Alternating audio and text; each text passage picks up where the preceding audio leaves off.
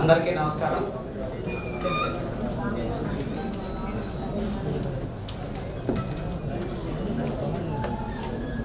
జిల్లా పరిషత్ సర్వసభ్య సమావేశంలో బడ్జెట్ సమావేశానికి చేసిన ఈ కార్యక్రమానికి అధ్యక్షత వహించిన గవర్ననీయులు జిల్లా పరిషత్ చైర్పర్సన్ గారు శ్రీమతి యాని కృష్ణ మేడం గారిని సాధారణంగా వేదిక మీద రావాలని కోరుకుంటున్నాం. అలాగే ఈ కార్యక్రమానికి ఇచ్చేసిన గౌరవ జిల్లా కలెక్టర్ గారు శ్రీ వేణుగోపాల్ రెడ్డి గారికి, అలాగే పల్నాడు జిల్లా జాయింట్ కలెక్టర్ గారు ప్రసాద్ గారికి, అలాగే హాజరైన గౌరవ ఎమ్మెల్సీ సభ్యులకి, ఎమ్మెల్యే గారికి, వివిధ కార్పొరేషన్ చైర్మన్ గారికి, గౌరవ జడ్పీటీసీ సభ్యులకి, మండల పరిషత్ అధ్యక్షులకి, వివిధ జిల్లాల నుంచి హాజరైన అధికారులకి, పత్రికా విలేకరులకి స్వాగతం పలుకుతూ ఈరోజు బడ్జెట్ సమావేశం అండి. జిల్లా పరిషత్ యొక్క బడ్జెట్ సమావేశం చూస్తే అజెండా కానీ అన్ని ముఖ్యమైన అంశాలు టైం ఉండదు కాబట్టి ఈ విధంగా చదవడం టైం తీసుకునే ఉద్దేశంతో అవి తీసేయడం జరిగింది. పట్లదు, నెక్స్ట్ మీటింగ్లో అవి డిస్కస్ చేయడం జరుగుతుంది. ఏమైనా ముఖ్యమైన అంశాలు ఉంటే గౌరవ సభ్యులు ప్రశ్నల రూపంలో అడగవచ్చు, దానికి సంబంధిత అధికారులు చెబుతారు. అదే గమనించవలసిందిగా కోరుకుంటూ మరి కార్యక్రమాన్ని నిర్వహించవలసిందిగా గౌరవ చైర్పర్సన్ గారిని రిక్వెస్ట్ చేస్తున్నాను. Thank you. 8వ సాధారణ సర్వసభ్య సమావేశానికి ఇచ్చేసినటువంటి గౌరవ ముఖ్యమంత్రి వర్యులకు, పార్లమెంట్ సభ్యులకు, ఎమ్మెల్సీలకు, ఎమ్మెల్యేలకు మరియు గౌరవనీయ 3 జిల్లాల కలెక్టర్ గారులకు, జాయింట్ కలెక్టర్స్కు, జడ్పీటీసీ సభ్యులకు, ఎంపీపీలకు, ఇతర కార్పొరేషన్ అధ్యక్షులకు, జిల్లా కేంద్ర సహకార బ్యాంక్ చైర్పర్సన్ గారికి, జిల్లా సహకార మార్కెటింగ్ సొసైటీ అధ్యక్షులకు, జిల్లా అధికారులకు, అనధికారులకు మరియు ప్రింట్ ఎలక్ట్రానిక్ మీడియా మిత్రులకు అందరికీ నా నమస్కారములు, అభినందనలు. మరియు అందరికీ ఈ సమావేశమునకు సాదరముగా ఆహ్వానము పలుకుతున్నాను.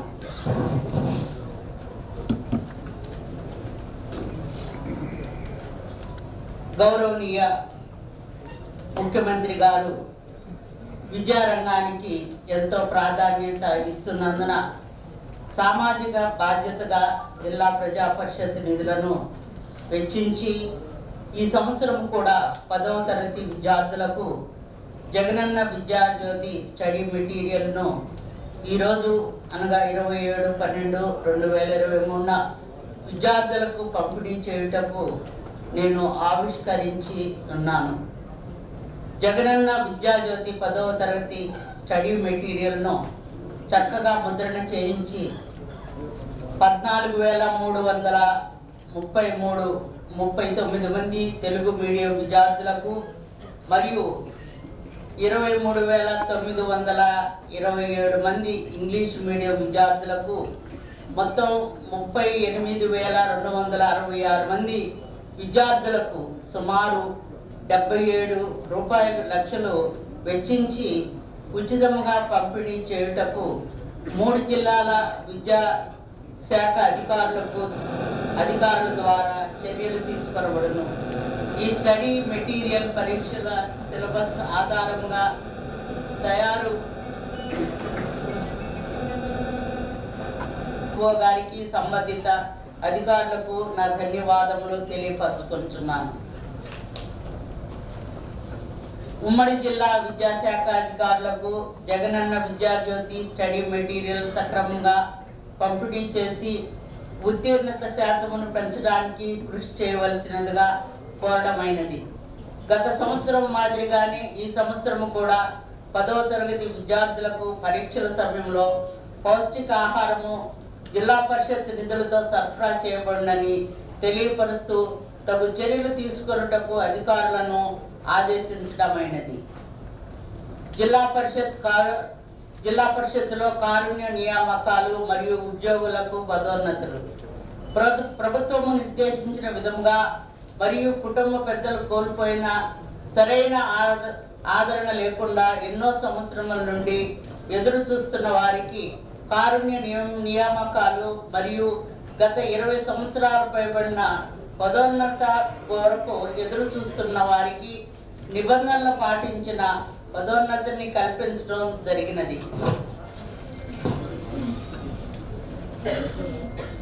Promotions administrative officers 22, senior assistant 26, టైపిస్టులు 7, record lab library assistants 23, మొత్తం 78 మంది. అలాగే కంపాషనేట్ అపాయింట్మెంట్స్ జూనియర్ అసిస్టెంట్స్ 15 మంది, టైపిస్టులు 23, ఆఫీస్ సబార్డినేట్స్ 32, మొత్తం 70 మందికి ఉద్యోగాలు ఇవ్వడం జరిగినది. జిల్లా ప్రజా పరిషత్ నిధుల లభ్యతను దృష్టిలో ఉంచుకొని మరియు ప్రాధాన్యత కలిగిన 495 పనులను ఇప్పటి వరకు 25 కోట్లు మంజూరు చేయడం జరిగినది. ఇసుక సేంద్రేజ్, మినరల్ సెస్, స్టాంప్ డ్యూటీ సర్ఛార్జీలు, అద్దెలు మరియు లీజులు జిల్లా ప్రజా పరిషత్కు పైన తెలిపిన అంశముల నుండి ముఖ్యంగా ఆదాయ వనరు సమకూర్చబడును. ప్రభుత్వం నుండి వీటి తాలూకా సుమారు 70 కోట్ల బకాయిలు రావాల్సి ఉన్నది. సత్వర నిధుల విడుదల కొరకు గౌరవనీయ ముఖ్యమంత్రి గారిని మరియు గనుల శాఖ మంత్రి గారిని కలవడం జరిగినది మరియు సంబంధిత అధికారులను కూడా సమీక్షించడం జరుగుతున్నది. స్టాంప్ డ్యూటీ సర్ఛార్జీ నిధులు 3 జిల్లాల నుండి పాక్షిక మొత్తము 2.50 కోట్లు విడుదల అయినవి. కోవిడ్ వైరస్ ను JN1 అరికట్టుట.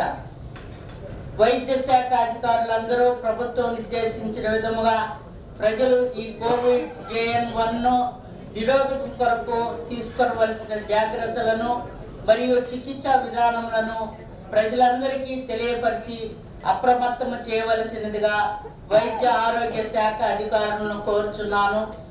ఇది చాలా జాగ్రత్తగా ఉండవలసిన సమయము.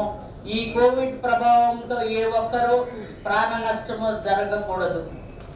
ఈ అభివృద్ధిలో భాగస్వాములైన గౌరవ ముఖ్యమంత్రి వర్యుల వారికి, మంత్రివర్యులకు, శాసన మండలి సభ్యులకు, శాసనసభ్యులకు, 3 జిల్లాల కలెక్టర్ గారులకు, CEO గారికి, జిల్లా అధికారులకు, జడ్పీటీసీల సభ్యులకు మరియు అందరూ ప్రజాప్రతినిధులకు మరియు జిల్లా పరిషత్ సిబ్బంది అందరికీ నా హృదయపూర్వకమైన నమస్కారాలు తెలియపరచుకుంటున్నాను. Thank you.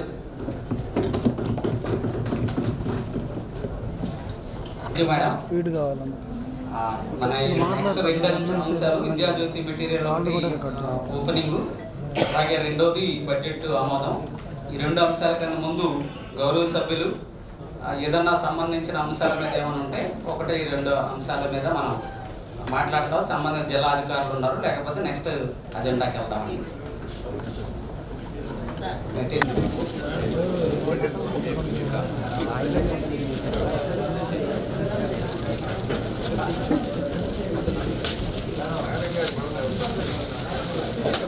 వెనకెళ్దా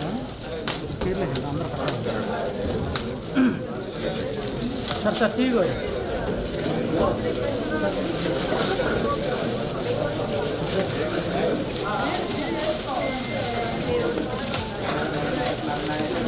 మేడం 5 నిమిషాలు మేడం ఫోటోలు పట్టిస్తాం.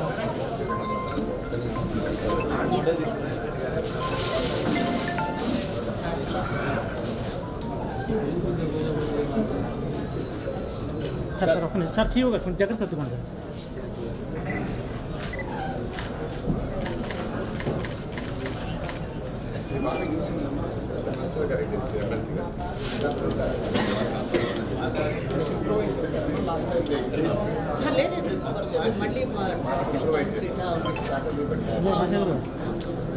మూడు జిల్లాలు మాట్లాడండి.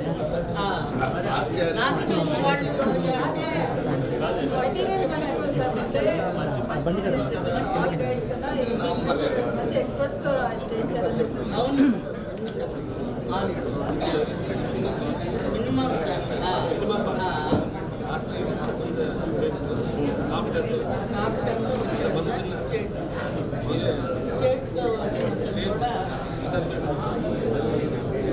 ఇది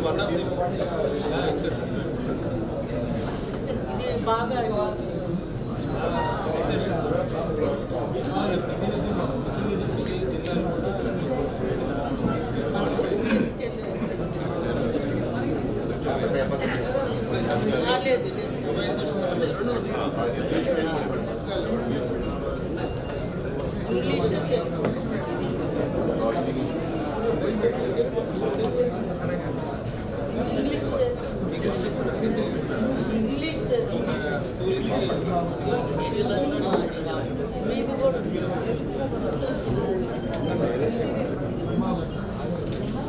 అంటే ఏ జిల్లా ఆ జిల్లా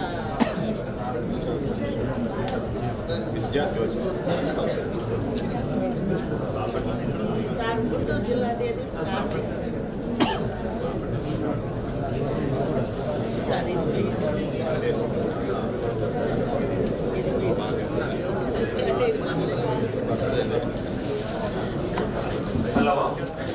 DEOs కూడా స్టేజ్ పైకి రావాల్సిందిగా కొంచెం 3 జిల్లాల DEOs please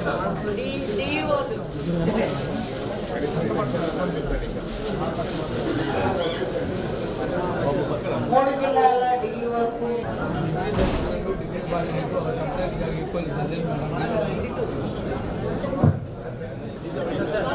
DEOs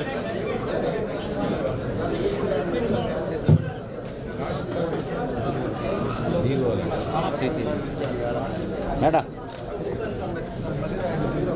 sir madam का फोटो बुकिंग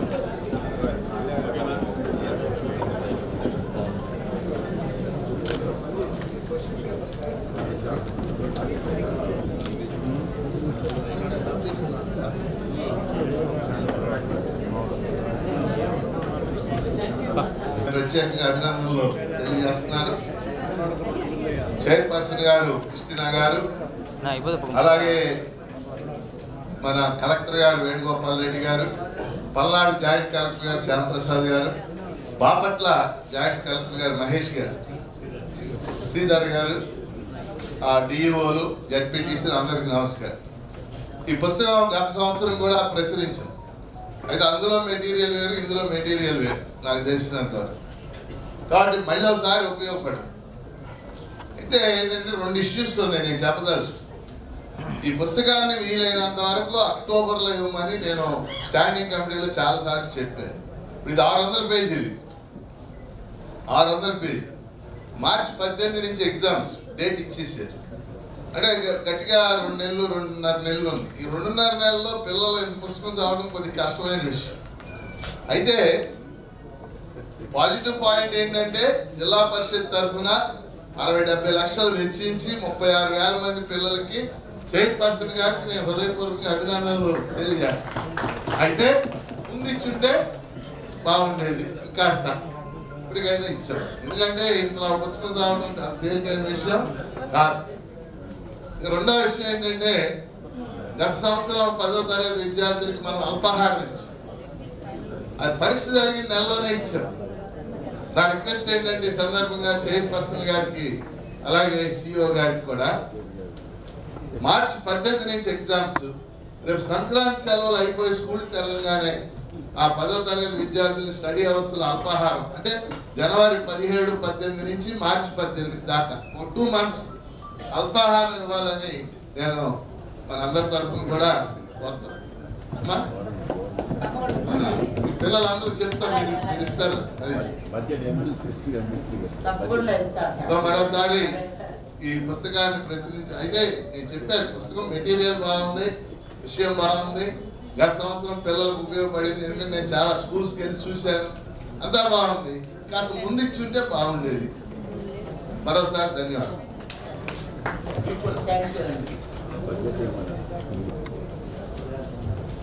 ఇంకోటి ఏంటంటే మన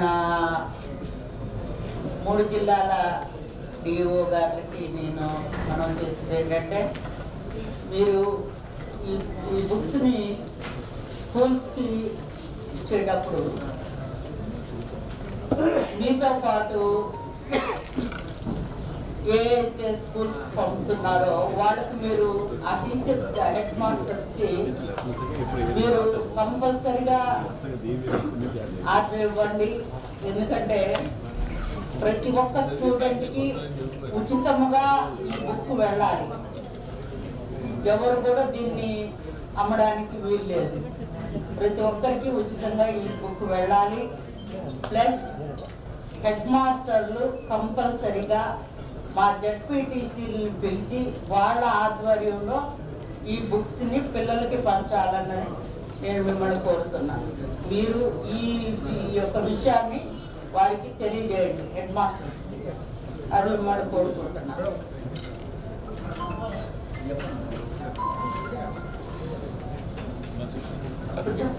మళ్ళీ చెప్పాలా? అయిపోయింది కదా. ప్రతి ఒక్క స్టూడెంట్కి ప్రతి ఒక్క స్కూల్కి ఈ బుక్ అందాలి. ఇంగ్లీష్ మీడియం వాళ్ళకి ఎవరైతే ఉన్నారో ఇంగ్లీష్ మీడియం వారికి, తెలుగు మీడియం ఎవరైతే ఉన్నారో తెలుగు మీడియం వారికి కంపల్సరిగా ఈ బుక్ అందాలి. వీరికి ఇచ్చేటప్పుడు వీరు హెడ్ మాస్టర్ గారు వీరికి డిస్ట్రిబ్యూట్ చేసేటప్పుడు మా జెడ్పీటీసీలు కంపల్సరిగా వారు అటెండ్ అయ్యి వారి ఆధ్వర్యంలో ఇది జరగాలని కోరుకుంటున్నాను. Thank you madam. నెక్స్ట్ మనం బడ్జెట్కి వెళ్ళే ముందు జిల్లా అధికారులు అందరూ ఉన్నారు కాబట్టి ఏదన్నా అంశాల మీద అంటే 2-3 అంశాలు ఏదైనా ఉంటే తమ దృష్టికి తీసుకురావాల్సిందిగా కోరుకుంటున్నాను. అది పల్నాడు జిల్లాలో మిర్చికి నష్టం జరిగింది. అది కానీ నేను అడగదలుచుకుంది ఈ పంటల ఎన్యూమరేషన్ ఎంత నష్టం జరిగింది ఏమిటి ఎన్యూమరేషన్ జరిగి ఆ నివేదికలు పంపారా? ఆ పంట నష్టానికి సంబంధించి తీసుకున్న చర్యలు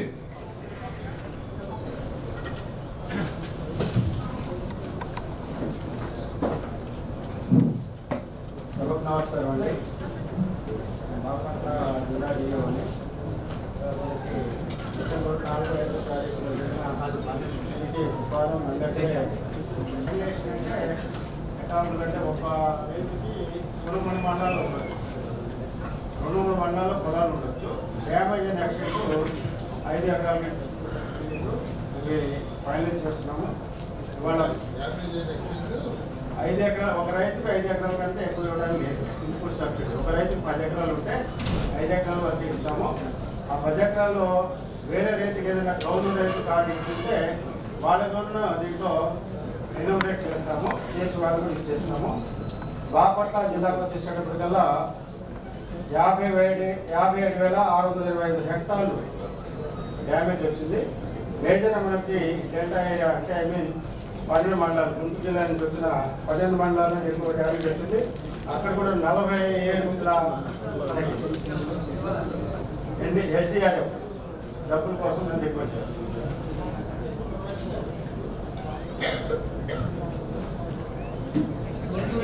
థ్యాంక్ యూ సార్.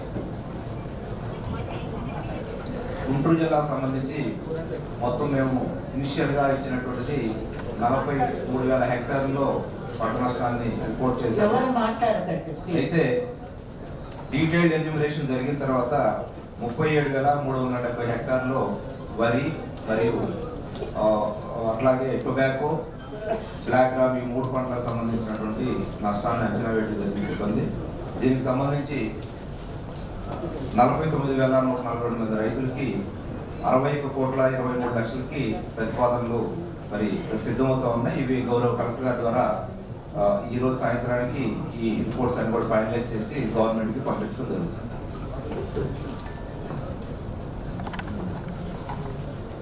పల్నాడు జిల్లాలో వివిధ పంటలు మన డిసెంబర్లో జరిగినటువంటి హెవీ రైన్స్ వల్ల నష్టపోవడం జరిగింది సార్. దీనికి సంబంధించి 2,145 హెక్టార్లలో 2,156 హెక్టార్లలో వివిధ పంటలు నష్టం జరిగినట్టుగా గ్రామ స్థాయిలో టీమ్స్ వేసి అట్లా అదేవిధంగా మండల లెవెల్లో కూడా టీమ్స్ వేసి ఎన్యూమరేషన్ అయిపోయింది సార్. దీనికి సంబంధించి 2,81,00,000 రూపాయలని ఇన్పుట్ సబ్సిడీగా ప్రభుత్వానికి కలెక్టర్ గారి అప్రూవల్తో ఈరోజు ఈవినింగ్లో పంపిస్తాం సార్. ఇది కాకుండా మనకు అన్ని స్టేజ్లో వేసినటువంటి శనగ పంట కూడా ఒక 10,000 హెక్టార్స్లో నష్టపోవడం జరిగింది సార్. 10,000 క్వింటాళ్ళు 80% రాయితీ పైన శనగ విత్తనాలు కూడా ఆల్రెడీ రావడం జరిగింది సార్. అది ఆల్రెడీ డిస్ట్రిబ్యూషన్ చేస్తున్నాం సార్. ఇది సార్ పల్నాడు జిల్లాకు సంబంధించి. పల్నాడు మీరు 2 కోట్ల నష్టపరిహారం చాలా తక్కువ కదా సార్. ఇక్కడ సార్ మీరు అందరూ 2 కోట్లేగా 20 కోట్ల సార్ 2,81,00,000 సార్. 2 కోట్లు నథింగ్ కదా సార్. సార్ క్రాప్ ఏరియానే తక్కువ సార్ మనకి. దాంట్లో ప్రధానంగా కాటన్ సార్. కాటన్ అయిపోయింది సార్, మనకి హార్వెస్టింగ్ అయిపోయింది. మిర్చిది సపరేట్గా ఉంది సార్. మిర్చిది మన హార్టికల్చర్ క్రాప్స్ గారు ఉన్నారు సార్, చెప్తారు సార్. ఇది అగ్రికల్చర్ క్రాప్స్ గురించి నేను చెప్పాను సార్.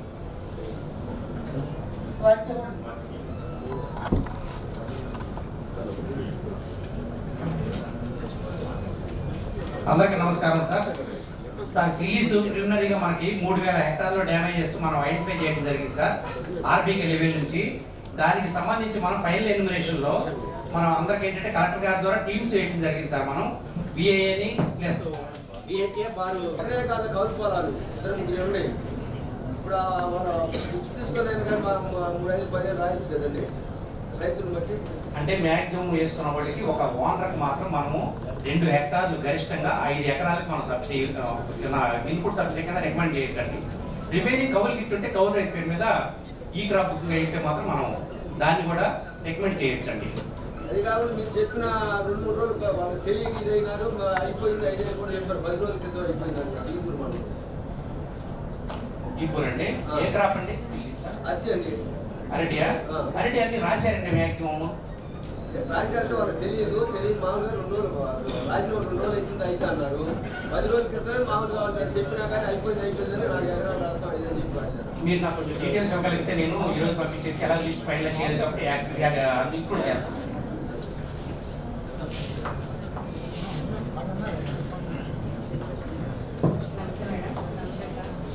బట్కోల్ మండలం అండి.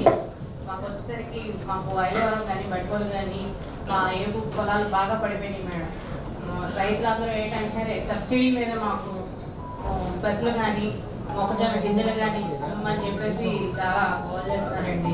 కోత కోపించడానికి 7,000, 8,000 ఎకరానికి చాలా నష్టపోయాం. బాగా మునిగిపోయింది. మాకు ఫ్లడ్ బాగా వచ్చింది. దానివల్ల ఏంటంటే పైనుంచి వచ్చిన వాటర్ అంతా మాకు దిగువ పొలాలకు వచ్చేటప్పటికి చాలా వరకు పొలాలు మునిగిపోయి మాకు పంట అంతా నీడలో నాని ఉంది. కాబట్టి మాకు సబ్సిడీ కావాలని చెప్పేసి రైతులందరూ వచ్చి గోల్ చేస్తారు మేడం. కొంచెం సబ్సిడీ గురించి మీరు ఆలోచిస్తారని చెప్పేసి మా విన్నపం.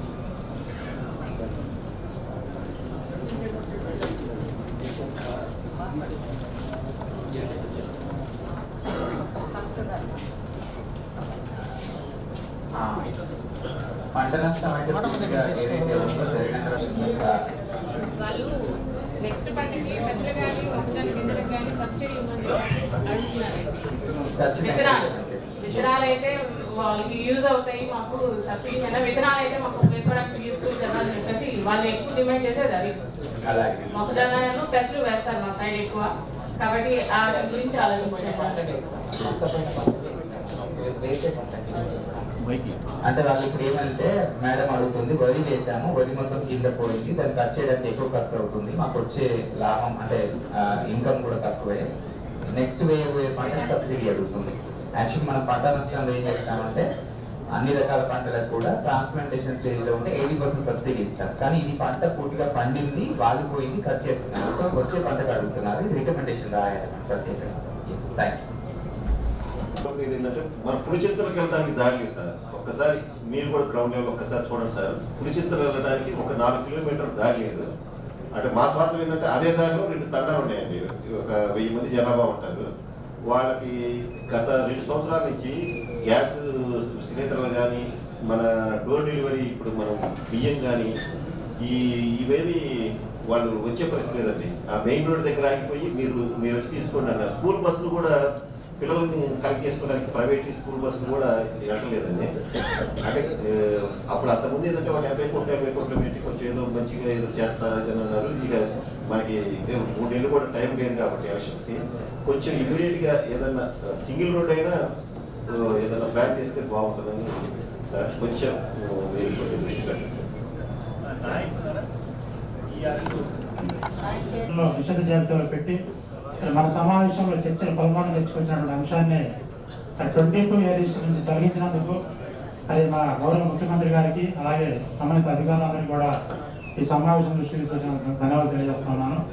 అలాగే మా పల్నాడు జిల్లా కలెక్టర్ గారికి తెలియజేసింది ఏంటంటే ఈ 2023 జనవరిలో మన ఆంధ్రప్రదేశ్ ప్రభుత్వం వారు జీవో నెంబర్ 799 ఈ లంక భూముల గురించి లంక భూములకి డీపట్టాస్ ఇవ్వడం గురించి జీవో ఇవ్వడం జరిగింది. ఆ జీవో ప్రకారం మరి 50% ఎస్సీ ఎస్టీలకి, రిమైనింగ్ 50%లో 2/3 బీసీలకి ఆ రిమైనింగ్ దాంట్లో 1/3 ఓసీలు ఎవరైనా ఉంటే ఇవ్వమని చెప్పి మనకి 799 జీవో చెప్తా ఉంది.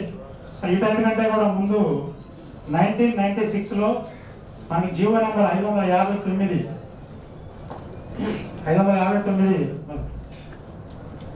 కరెక్ట్గా జీవో నెంబర్ 559 కాపీ కూడా పంపిస్తాం సార్ మీకు. ఈ జీవో ప్రకారం ఈ షీప్ బ్రీడింగ్ కోఆపరేటివ్ సొసైటీస్కి ఈ గవర్నమెంట్ వేస్ట్ ల్యాండ్స్ లంక భూములు కానీ పొలం భూములు కానీ ఇవ్వాలని 1996లో మన ఆంధ్రప్రదేశ్ ప్రభుత్వం జీవో ఇవ్వడం జరిగింది. మరి ఈ జీవోను కన్సిడర్ చేసి ముఖ్యంగా మా అమరావతిలో ఈ షీప్ బ్రీడింగ్ కోఆపరేటివ్ సొసైటీస్ ఉన్నాయి కాబట్టి ఈ లంక భూముల అలాట్మెంట్లో ఫస్ట్ ప్రయారిటీ వాళ్ళకి ఇవ్వాలని చెప్పి నేను కోరుతా ఉన్నాను. అలాగే ఇప్పుడు ఈ 799 కొత్త జీవో ప్రకారం కూడా అమరావతి మండలంలో ముఖ్యంగా అమరావతి గ్రామంలో ట్రాన్స్పరెంట్గా జరగటం లేదని చెప్పి నేను జిల్లా కలెక్టర్ గారికి నేను రిటర్న్గా కంప్లైంట్ ఇవ్వడం జరిగింది. ఎందుకంటే లబ్ధిదారులు ఎంపిక కానీ అలాగే గ్రామ సభ నిర్వహించకుండానే నిర్వహించినట్లు మరి రికార్డులో చూపించి మ్యానిపులేషన్ జరుగుతుంది. ఆల్రెడీ 100% గ్రామ సభ జరగలేదు. స్థానికంగా ఉన్నటువంటి ప్రజాప్రతినిధులు ఉన్నటువంటి మనకెవరికి తెలియకుండానే మరి గ్రామ సభ జరిగినట్లుగా చూపించి చాలా పెద్ద మాల్ ప్రాక్టీస్ జరుగుతూ ఉంది. అక్కడ సుమారు 420 ఎకరాలు లంక భూములు కేటాయింపు అనేది చిన్న సబ్జెక్టు కాదు. మరి గౌరవ ముఖ్యమంత్రి వైఎస్ జగన్మోహన్ రెడ్డి గారు చాలా గొప్ప లక్ష్యంతో మరి జీవోని ఇష్యూ చేయడం జరిగింది. కానీ ఆ జీవోని ఇంప్లిమెంట్ చేయడంలో కొన్ని అవకతవకలు జరుగుతూ ఉన్నాయి. జిల్లా కలెక్టర్ గారి దృష్టికి తీసుకెళ్ళాము. ట్రాన్స్పరెంట్గా మరి గ్రామ సభ నిర్వహించి మరి పారదర్శకంగా మరి ఈ కార్యక్రమం జరగాలని చెప్పి నేను మనస్ఫూర్తి కోరుకుంటా ఉన్నాను. ఎందుకంటే స్థానిక తహసీల్దార్ గారిని అడిగితే జేసీ గారు మమ్మల్ని ఇది సీక్రెట్గా పెట్టమన్నారని చెప్పి ఓపెన్గా చెప్తా ఉన్నారు. అంటే అక్కడ మా అనుమానాలు ఇంకా బలపడతా ఉన్నాయి. జేసీ గారు ఆర్టీఓ గారు ఈ విషయం ఎవరికి తెలియదు, అనౌన్స్ అయిందా తెలియదు అని చెప్పని వాళ్ళు బహిరంగంగా చెబుతున్నారు. కాబట్టి మరి ఈ విషయం మీద మీరు దృష్టి పెట్టి, ఎందుకంటే 420 ఎకరాలంటే గతంలో ఎవరు కూడా పీస్ఫుల్ పొజిషన్లో ఎవరు లేరు. అక్కడ ఈ 420 ఎకరాల గురించి గతంలో పలుమార్లు చాలా గొడవలు జరిగాయి, చాలా పెద్ద ఇష్యూ జరిగింది. గ్రామ మరి లంకగా ఉంది. ఈరోజు ఊరలంక అంటారు, ఊరలంకగా ఉంది. కాబట్టి మరి 420 ఎకరాలు అనేది మరి ఏదైతే కొత్త జీవో కానీ అలాగే తమకు ఇచ్చినటువంటి పాత జీవోని రెండింటిని పరిగణలో తీసుకొని మరి దాంట్లో నిజమైన లబ్ధిదారులకి మేలు జరిగే విధంగా మరి చర్యలు తీసుకుంటారని చెప్పని గౌరవ జేసీ గారిని నేను తెలియజేస్తా ఉన్నాను. అలాగే ఇంకో విషయం సార్, అమరావతిలో మరి 10 శాతం ఉండొచ్చు. అమరావతిలో నేను జిల్లా కలెక్టర్ గారు రిటర్న్ కంప్లైంట్ చేశాను. ఏమంటే న్యూట్రిషన్ సెంటర్ పేరుతోటి వెయిట్ లాస్ చేస్తామని చెప్పి న్యూట్రిషన్ సెంటర్ పేరుతోటి మరి అనాథరైజ్డ్గా మరి 4 సెంటర్లు వేసాయి. జిల్లా కలెక్టర్ గారికి, ఎస్పీ గారికి, స్థానిక అధికారులందరికీ మేము రిటర్న్గా కూడా కంప్లైంట్ చేసాం. ఎందుకంటే వాటిని యూటిలైజ్ చేయడం వల్ల చాలామంది మరి అవన్నీ కూడా అన్సైంటిఫిక్గా ఏది పడితే ఆ ప్రొడక్ట్స్ వాడటం వల్ల చాలామంది మరి ముఖ్యంగా మా అమరావతి గ్రామంలో అనారోగ్యం బారిన పట్టడం కూడా జరిగింది. మరి వాటి మీద డిఎంఎన్హెచ్ఓ గారు, డిసిహెచ్ఓ గారు కానీ మరి సంబంధిత ఎవరైతే అధికారులు ఆ కన్సర్న్ ఆఫీసర్స్ ఎవరైతే ఉంటారో మరి వాటి మీద చర్యలు తీసుకొని ఏదైతే అసంబద్ధంగా నిర్వహించబడుతున్నటువంటి ఈ న్యూట్రిషన్ సెంటర్ల మీద మరి చర్యలు తీసుకుంటారని చెప్పని మరి జిల్లా కలెక్టర్ గారికి, సంబంధిత అధికారులని నేను కోరుకుంటా ఉన్నాను. అలాగే ఇంకో విషయం కూడా నేను పల్నాడు జిల్లా కలెక్టర్ గారికి రిటర్న్ కంప్లైంట్ చేశాను. ఏంటంటే అమరావతి గ్రామంలో 10 అనాథరైజ్డ్ లేఅవుట్లు వేయటం జరిగింది. మరి ఆ లేఅవుట్లు అప్రూవ్ అయితే స్థానిక గ్రామ పంచాయతీలకి 10% కమ్యూనల్ సైట్ వస్తుంది. ఆ 10% కమ్యూనల్ సైట్ ఇవ్వకుండానే మరి అనాథరైజ్డ్గా మరి 10 లేఅవుట్లు ఉన్నాయి. సర్వే నెంబర్ సహా నేను రిటర్న్గా కంప్లైంట్ ఇవ్వడం జరిగింది. బట్ దాని మీద ఎటువంటి చర్యలు ఇప్పటి వరకు కూడా తీసుకోలేదు. నేను కంప్లైంట్ ఇచ్చి కూడా 5-6 నెలలు అవుతా ఉంది. మరి ఇంకా రోజు రోజుకి కొత్త లేఅవుట్ పుట్టుకొస్తున్నాయి తప్పితే మరి ఉన్నటువంటి ఎగ్జిస్టింగ్ ఈ అనాథరైజ్డ్ లేఅవుట్ల మీద మరి మన ప్రభుత్వ యంత్రాంగం ఎటువంటి చర్యలు ఇప్పటి వరకు తీసుకోలేదని చెప్పి తమ దృష్టికి తీసుకొస్తా ఉన్నాను. అలాగే మరి ఈ మనం మండల స్థాయిలో కానీ జిల్లా స్థాయిలో కానీ విజిలెన్స్ కమిటీలు వేయడం జరిగింది. కానీ నాకు తెలిసి మా పల్నాడు జిల్లాలో ఎక్కడ ఇంతవరకు విజిలెన్స్ కమిటీలు మీటింగ్లు జరగటం లేదు. దీని మీద నేను పలుమార్లు మరి స్థానిక అధికారులకు తెలియజేయడం జరిగింది. మరి విజిలెన్స్ కమిటీలు ప్రభుత్వం గొప్ప లక్ష్యంతో ఏర్పాటు చేయడం జరిగింది. మరి ఇక్కడ ఉన్నటువంటి ఈ డోర్ డెలివరీ సిస్టమ్ కానీ మరి డీలర్స్ మీద నిఘా కానీ మా 2 విషయాలు. ఒకటి, పల్నాడు ప్రాంత ప్రజల చిరకాల వాంఛ వరిపూడి సెల. దానికి ఎట్టకేలకు గౌరవ ముఖ్యమంత్రి గారు జగన్మోహన్ రెడ్డి గారు నవంబర్ 15 శంకుస్థాపన చేసి, అంటే దాదాపు నెల 15 రోజులు గడిచినాయి. సో దాని పనులు ప్రారంభం ఏ స్థితిలో ఉంది, పరిస్థితి ఏంటి, ఒకటి ఇరిగేషన్ అధికారి చెప్పారు. అలాగే ఈ గుంటూరు జిల్లా, అది పల్నాడు జిల్లా, గుంటూరు జిల్లాకు సంబంధించి గౌరవ కలెక్టర్ గారు వేణుగోపాల్ రెడ్డి గారి చొరవ వల్ల మరి గుంటూరు ఛానల్ విస్తరణ ల్యాండ్ ఎక్విజిషన్ నోటిఫికేషన్ ఇచ్చారు. అయితే ల్యాండ్ ఎక్విజిషన్ కి డబ్బు 120 కోట్లు శాంక్షన్ చేయాలి. మరి ఎన్నికల నోటిఫికేషన్ శరవేగంగా టైం దగ్గరికి వస్తుంది. దీనికి సంబంధించి కూడా ప్రజెంట్ పొజిషన్ ఏంటి, 2 విషయాలు ఇరిగేషన్ అధికారి చెప్పాలని కోరుతున్నాం. వాళ్ళకి మేము అవే ప్రపోజల్స్ అలైన్మెంట్ అప్రూవల్ అది ఇమ్మని చెప్పి అన్నాము. ఈసీ క్లియరెన్స్ ఒకటి ప్రపోజల్లో ఉంది సార్, అది ప్రాసెస్లో. వరకుపూడి సేవ పనులు మెగా ఇంజనీరింగ్ వాళ్ళకి ఇవ్వడం జరిగింది. వాళ్ళని పనులు మొదలుపెట్టి నోటీస్ కూడా ఇచ్చాం sir. EOT extension of time కూడా ఇవ్వడం జరిగింది. వాళ్ళు త్వరలో మొదలు పెడతామని చెప్పి అన్నారు సార్. అలైన్మెంట్ హెచ్పీస్ అవి సిఈ గారికి సబ్మిట్ చేసి, గుంటూరు ఛానల్ ఎక్స్టెన్షన్ వచ్చేసరికి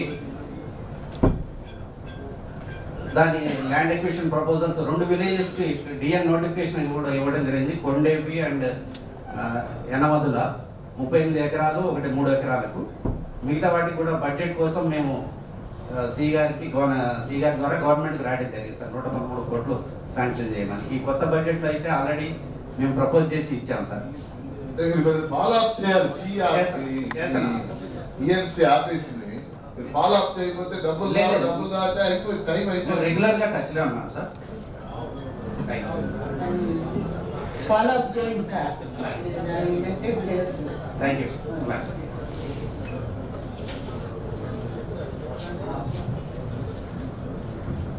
ఇప్పుడు ఇంకా మన అసలు బడ్జెట్ మీటింగ్ ఉంది, అది కూడా ఒక 30 to 40 minutes ఉంది.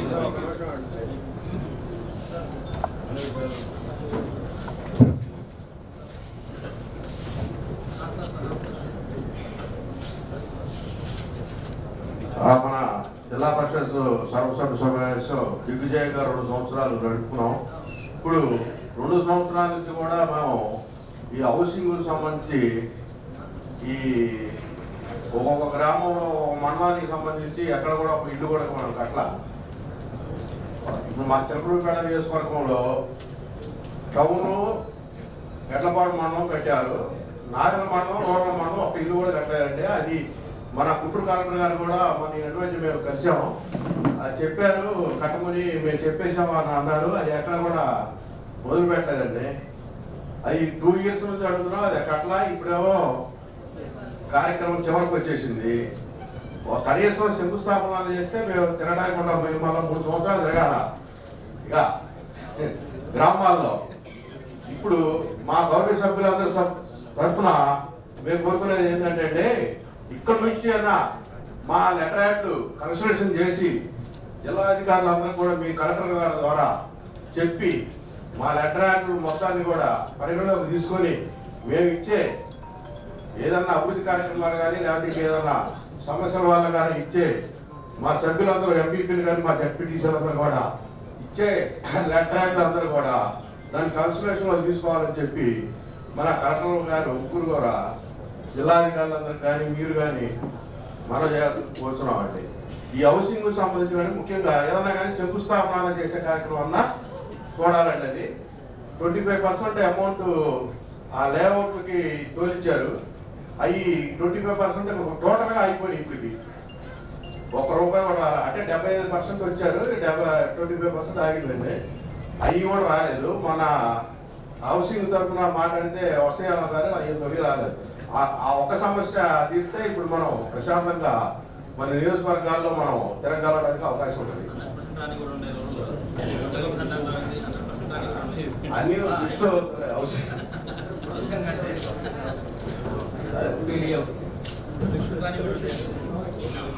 హౌసింగ్ పల్నాడు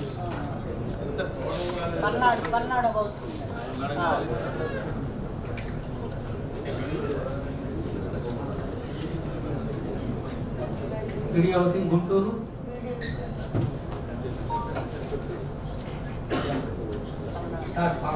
పల్నాడు జిల్లాలో మనకి దాదాపుగా ఎస్పీటీసీ గారు అడుగుతుంది. మామూలుగా ఇన్ఫ్రాస్ట్రక్చర్ అమౌంట్ 34 కోట్ల రూపాయలు మన జిల్లా వ్యాప్తంగా పెండింగ్ ఉందండి. అది ఎండీ గారికి కలెక్టర్ గారి ద్వారా ప్రపోజల్స్ పంపడం జరిగింది. అవి గవర్నమెంట్కి పంపే పరిస్థితిలో ఉంది. కాబట్టి ఇవి కొత్తగా ఇల్లు శాంక్షన్ అవ్వడం అనేది మనకి దాదాపు 48,000 ఇల్లు పల్నాడు జిల్లాలో పట్టాలు కానీ ఓన్ సైట్స్ కానీ ప్రపోజల్స్ సెంట్రల్ గవర్నమెంట్ పంపడం జరిగిందండి. అది ఆమోదం వచ్చిన తర్వాత మనం శాంక్షన్ చేయగలం, కానీ ముందుగా అనేది శాంక్షన్ చేయడం అనేది అది వీలు పడదు. కాబట్టి మన బడ్జెట్ సెంట్రల్ గవర్నమెంట్ నుంచి రావాల్సి ఉంది కాబట్టి విషయాన్ని సభ్యులకు తెలియజేస్తాం. చెప్పాను సార్, అవతల గ్రూప్ సభ్యులు తెలియకుండా లోన్ తీసుకోవడం అలా చాలా మీ దృష్టికి కూడా తెచ్చాను. చాలా వరకు రికవర్ అయ్యింది సార్. లేటెస్ట్గా మా రంగాపాలెంలో 50 గ్రూపులు దాకా ఉన్నాయి సార్. ఆ గ్రూపులు ఒక గ్రూపులో ఆన్లైన్లో ఉంటాం సార్, ఆఫ్లైన్లో 3-4 గ్రూపుల్లో పెట్టి అక్కడ ఉన్న సీసీ గారు ఆ బ్యాంక్ లోన్ క్లోజ్ కాకుండా క్లోజ్ అయిన స్టేట్మెంట్లు తెచ్చి ఇతర బ్యాంకుల్లో లోన్లు ఇప్పించాము సార్. దొంగ సంతకాలు, దొంగ ఫోర్జరీలు చేసి ఈ రకంగా ₹1,00,00,000 దాకా లేటెస్ట్గా డైరెక్ట్గా బ్యాంక్ మేనేజర్కి నేను ఫోన్ చేస్తే ఏపీఎం గారు సంతకం పెట్టమంటే నాకు తెలియకుండా లోన్ ఎట్టిస్తారని ఏపీఎం గారిని క్వశ్చన్ చేస్తే అతను దొంగ సంతకం ఫోర్జరీ చేసి ఈ రకంగా దానికి సంబంధించిన ఎవిడెన్స్ అంతా మీకు సమర్పిస్తున్నాను సార్. ఇలా గ్రూపులు తెలియకుండా వాళ్ళ మిగతా లోన్లో ఎన్పీలో ఉన్నాయి సార్ కట్టకుండా. ఈ విధంగా గవర్నమెంట్కి ఆ గ్రూప్ సభ్యులకు తెలియకుండా అతను చేసే ఒక చర్య తీసుకోమని మా ఎమ్మెల్యే గారు కూడా లెటర్ ఇచ్చాము సార్ పీడీ గారికి. దాని విషయం కూడా మళ్ళీ ఫోన్ కూడా చెప్పాం సార్ కలెక్టర్ గారు. గవర్నమెంట్ ఎమ్మెల్యే గారు కూడా ఫోన్ చేసి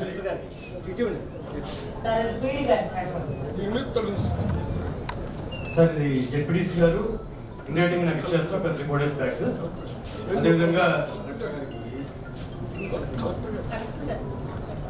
అదేవిధంగా మనకి గౌరవ శాసనసభ్యులు గారు చెప్పారు సార్.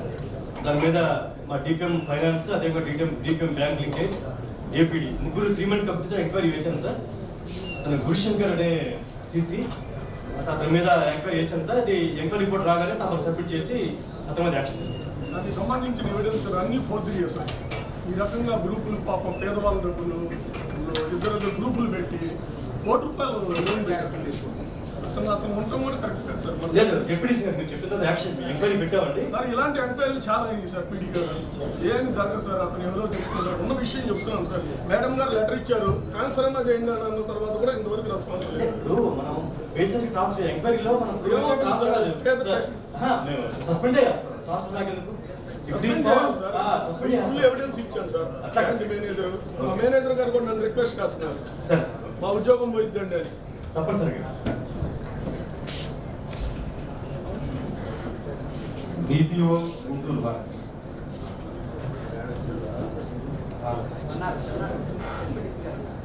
మేడం, మీకు మొన్న స్టాండింగ్ కమిటీ రోజు పాతమలాయపాలెంలో 60లో పాప్ ఫౌండేషన్ వారు ఒక వాటర్ ప్లాంట్ ఏర్పాటు చేశారు. అది మన గ్రామ పంచాయతీకి హ్యాండ్ ఓవర్ చేశారు. దాని మీద వచ్చే ఆదాయం ఇప్పుడు జనరల్గా గ్రామ పంచాయతీకి హ్యాండ్ ఓవర్ చేసిన దాన్ని మీరు హ్యాండ్ ఓవర్ చేసుకోవాలి కదా. ప్రైవేట్ వ్యక్తులకు ఇచ్చారని మీకు నేను 40 రోజుల నాటి చెప్పాను. ఎంతవరకు మీరు ఎంక్వైరీ చేశారు? అదే రోజు పంచాయతీ సెక్రటరీ గారికి యువతి గారికి చెప్పానంటే ఇది హ్యాండ్ ఓవర్ చేసుకొని దాని మీద వచ్చే ఆదాయం కూడా గ్రామ పంచాయతీకి చెల్లించాలని చెప్పి కూడా చెప్పడం జరిగింది.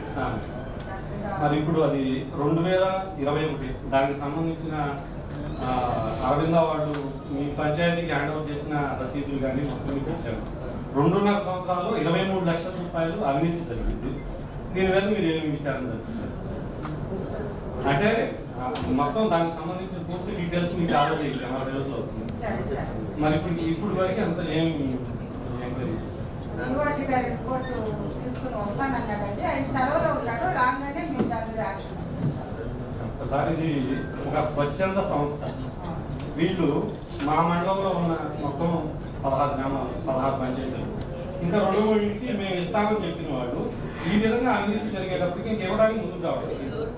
ఇది నేను కాదు మేడం, స్వచ్ఛందంగా ఒక సంస్థ వచ్చి 10 లక్షల రూపాయలు పెట్టి ఒక గ్రామ పంచాయతీకి హ్యాండ్ ఓవర్ చేస్తే దాని మీద 2.5 సంవత్సరాల నుంచి మనం అవినీతి చేస్తుంటే మరి ఏం చేస్తారు? స్పెషల్ ఆఫీసర్ కూడా మీరే కదా డిప్యూ అంటే మీకన్నా ముందైనా సరే ఒక 16 పంచాయతీల్లో ఉన్న దాంట్లో అవినీతి జరుగుతున్నప్పుడు కూడా మీరు పట్టించుకోలేకపోతే ఎట్లా? ఎందుకంటే స్వచ్ఛందంగా ఈ విధంగా ముందుకు వచ్చి చేసేవాళ్ళు ఇంక చేయరు కదా. ఇప్పుడు ఈ విధంగా అవినీతి జరుగుతుంటే ఎట్లా చేస్తారు? కలెక్టర్ గారు సార్ కొంచెం సార్ కొంచెం మీరు దృష్టి పెడితేనే అయిద్దని మా నమ్మకం. వీళ్ళు అరవింద వాడికి మన సత్తిపాడు మండలంలో ఇది 2 చోట్ల ఇస్తామని ఇది కొంచెం కరెక్ట్ జరిగేటప్పటికి వాళ్ళు భయపడుతున్నారు. మీరు కొంచెం నాకు చేపిస్తే నేను 2 చోట్ల అడిగింది స్వచ్ఛందంగా ఇచ్చేదాన్ని మనం ఎందుకు ఇప్పుడు హ్యాండ్ ఆఫ్ చేసుకుంటానంటే అది 2.5 సంవత్సరాల్లో ఇదిగో కలెక్టర్ గారు మీ మీద మా మండలంలో మంచి గౌరవం ఉంది, మీరు బాగా చేస్తారనే నమ్మకం కూడా మా ప్రజలకు కూడా ఉంది. దీని మీద వీలైన తొందరలో మీరు కొంచెం న్యాయం చేపిస్తారని కోరుకుంటున్నాను. సుమారు 23 లక్షల రూపాయల డబ్బు సెక్రటరీ సమాధానం కూడా సరిలేదు. ఇప్పుడు ఆ ఇన్ఛార్జ్ యూఓపీఆర్టీ అయినా కదా నాకు మీకు అన్నీ తెలుసు అక్కడ ఏం జరుగుతుందో ప్రజలుగా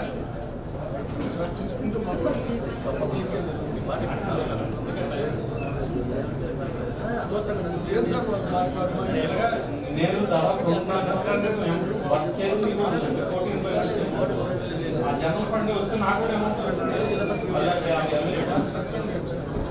సార్ కొంచెం థ్యాంక్ యూ.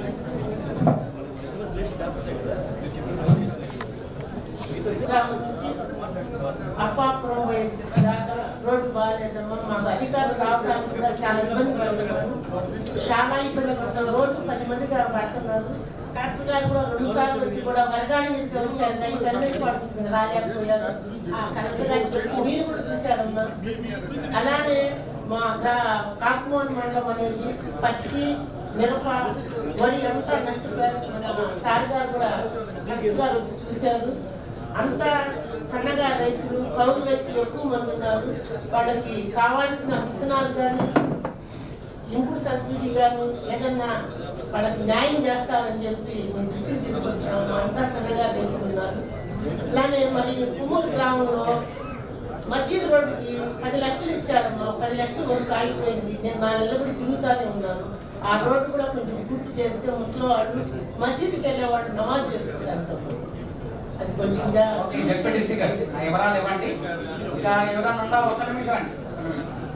అలానే మాకు పాకువన్లో గల్పిపాడు గ్రామంలో డోక్రాలో చాలా అన్యాయం జరిగిందమ్మా. పీడి గారికి కూడా తెలుసు, వడి చెరువులు కూడా వచ్చి చెప్పారు. 2 పాలకులు చిన్న క్రమం తీసుకొచ్చేసి ఆ సిసి సుబ్బారావు సోమశేఖర్ గారి దగ్గర 2 లక్షల రూపాయలు వినియోగం చేశారు. పీడి గారికి కూడా తెలుసు, అందరికీ తెలుసు. అసలు ఆ సోమశేఖర్ గారు మీకు చెప్పేది ఏంటంటారు, ప్రతిదీ కూడా అది విధానంగా జరిగితే మీరు అడగాల్సిన పని లేదు అని. డోక్రాలో మాత్రం చాలా దారుణంగా జరుగుతుందమ్మా. గ్రూపులు మాత్రం ఒక గ్రూప్లో ఉన్నాడు, ఒక గ్రూప్లో లేకుండా ఏజెడ్ ఉన్నాడు కూడా 65 ఏళ్ళకు కూడా డోక్రాలో పెట్టున్నారు. అది మాత్రం కొంచెం చర్య తీసుకోవాలి. డోక్రాలో మాత్రం చాలా దారుణం జరుగుతుంది.